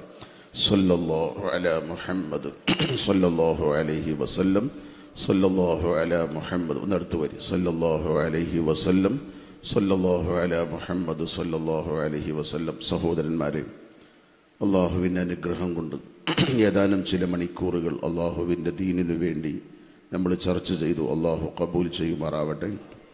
നമ്മളിൽ നിന്ന് മരണപ്പെട്ടു പോയവരുടെ ഖബറിലേക്ക് അതിൻ്റെ സവാബ് അള്ളാഹു എത്തിക്കുമാറാവട്ടെ. ഖബർ ജീവിതം അള്ളാഹു സന്തോഷത്തിലാക്കട്ടെ. രോഗികൾ അള്ളാഹു ഷിഫിയാക്കട്ടെ. അല്പം ദിക്റ് ചൊല്ലി ഇൻഷാ അല്ലാഹ് നമുക്ക് ദുആ ചെയ്യാം. അതിനു മുമ്പ് നമ്മുടെ ഈ സംരംഭം ഇവിടെ സംഘടിപ്പിക്കുന്നതിന് പിന്നിൽ ഒരുപാട് സാമ്പത്തികമായ ബാധ്യതയുണ്ടെന്ന് നമുക്കറിയാം. നമ്മളാൽ നടത്തപ്പെടുന്ന നമ്മൾ ആണ് ഇതിൻ്റെ സംഘാടകരും പ്രവർത്തകരും എല്ലാം. പുറത്തുനിന്നാരും വരാനില്ല. നാളെ മഹാനായ സയ്യിദ് അവറുകളും ജൗഹരി അവറുകളൊക്കെ സംബന്ധിക്കുന്നുണ്ട്. വിജയിപ്പിക്കണം, എല്ലാവരും സംബന്ധിക്കണം. തങ്ങളുടെ ദുആയിൽ പ്രത്യേകമായി മറ്റുള്ള ആളുകളൊക്കെ സംബന്ധിപ്പിക്കണമെന്നുകൂടി ഓർമ്മപ്പെടുത്തി നിങ്ങളെക്കൊണ്ട് കഴിയുന്ന ഒരു 100 രൂപയെങ്കിലും എൻ്റെ കയ്യിൽ, ചുരുങ്ങിയതിന് 100 രൂപ കഴിയുന്ന ആളുകളൊക്കെ എൻ്റെ കയ്യിൽ കൊണ്ടുവന്നരി. അള്ളാഹു ബർക്കത്ത് ചെയ്യുമാറാവട്ടെ. അള്ളാഹു ഇസ്സത്തിലാക്കട്ടെ. ഒരു 100 രൂപ ഉള്ള എല്ലാവരും അർഹമുർ-റഹീമായ അള്ളാഹുവേ നീ ബർക്കത്ത് ചെയ്യണം.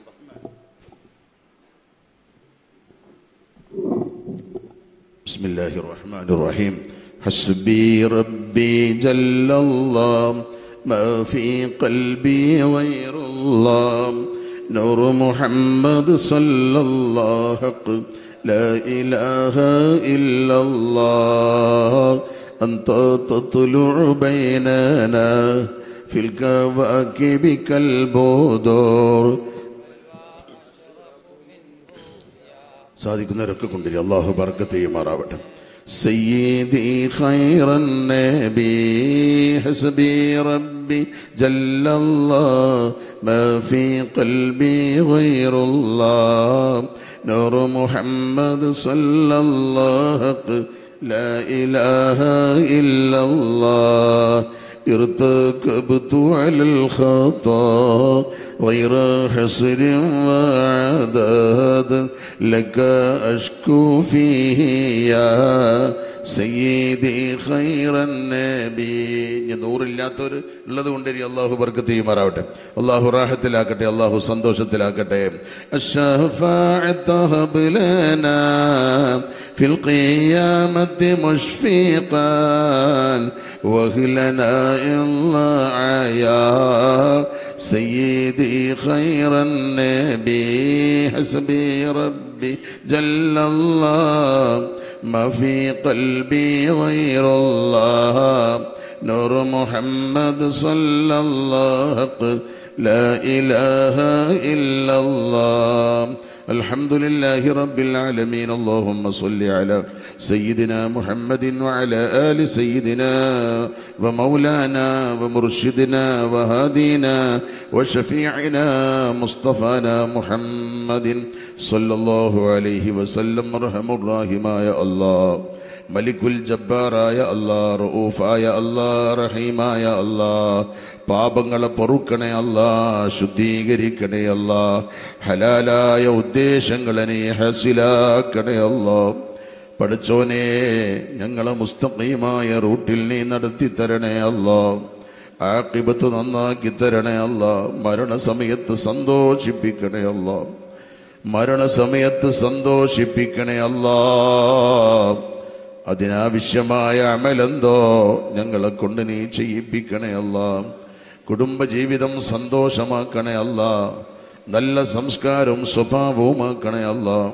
മക്കള് സ്വാലിഹീങ്ങളാക്കണേ അല്ലാ, ആലിമീങ്ങളാക്കണേ അല്ലാ. സ്വാലിഹീങ്ങളാക്കണേ അല്ലാ, ആലിമീങ്ങളാക്കണേ അല്ലാ. പടച്ചോനെ ഞങ്ങളുടെ ജീവിതം നീ ഖൈറാക്കണേ അല്ലാ.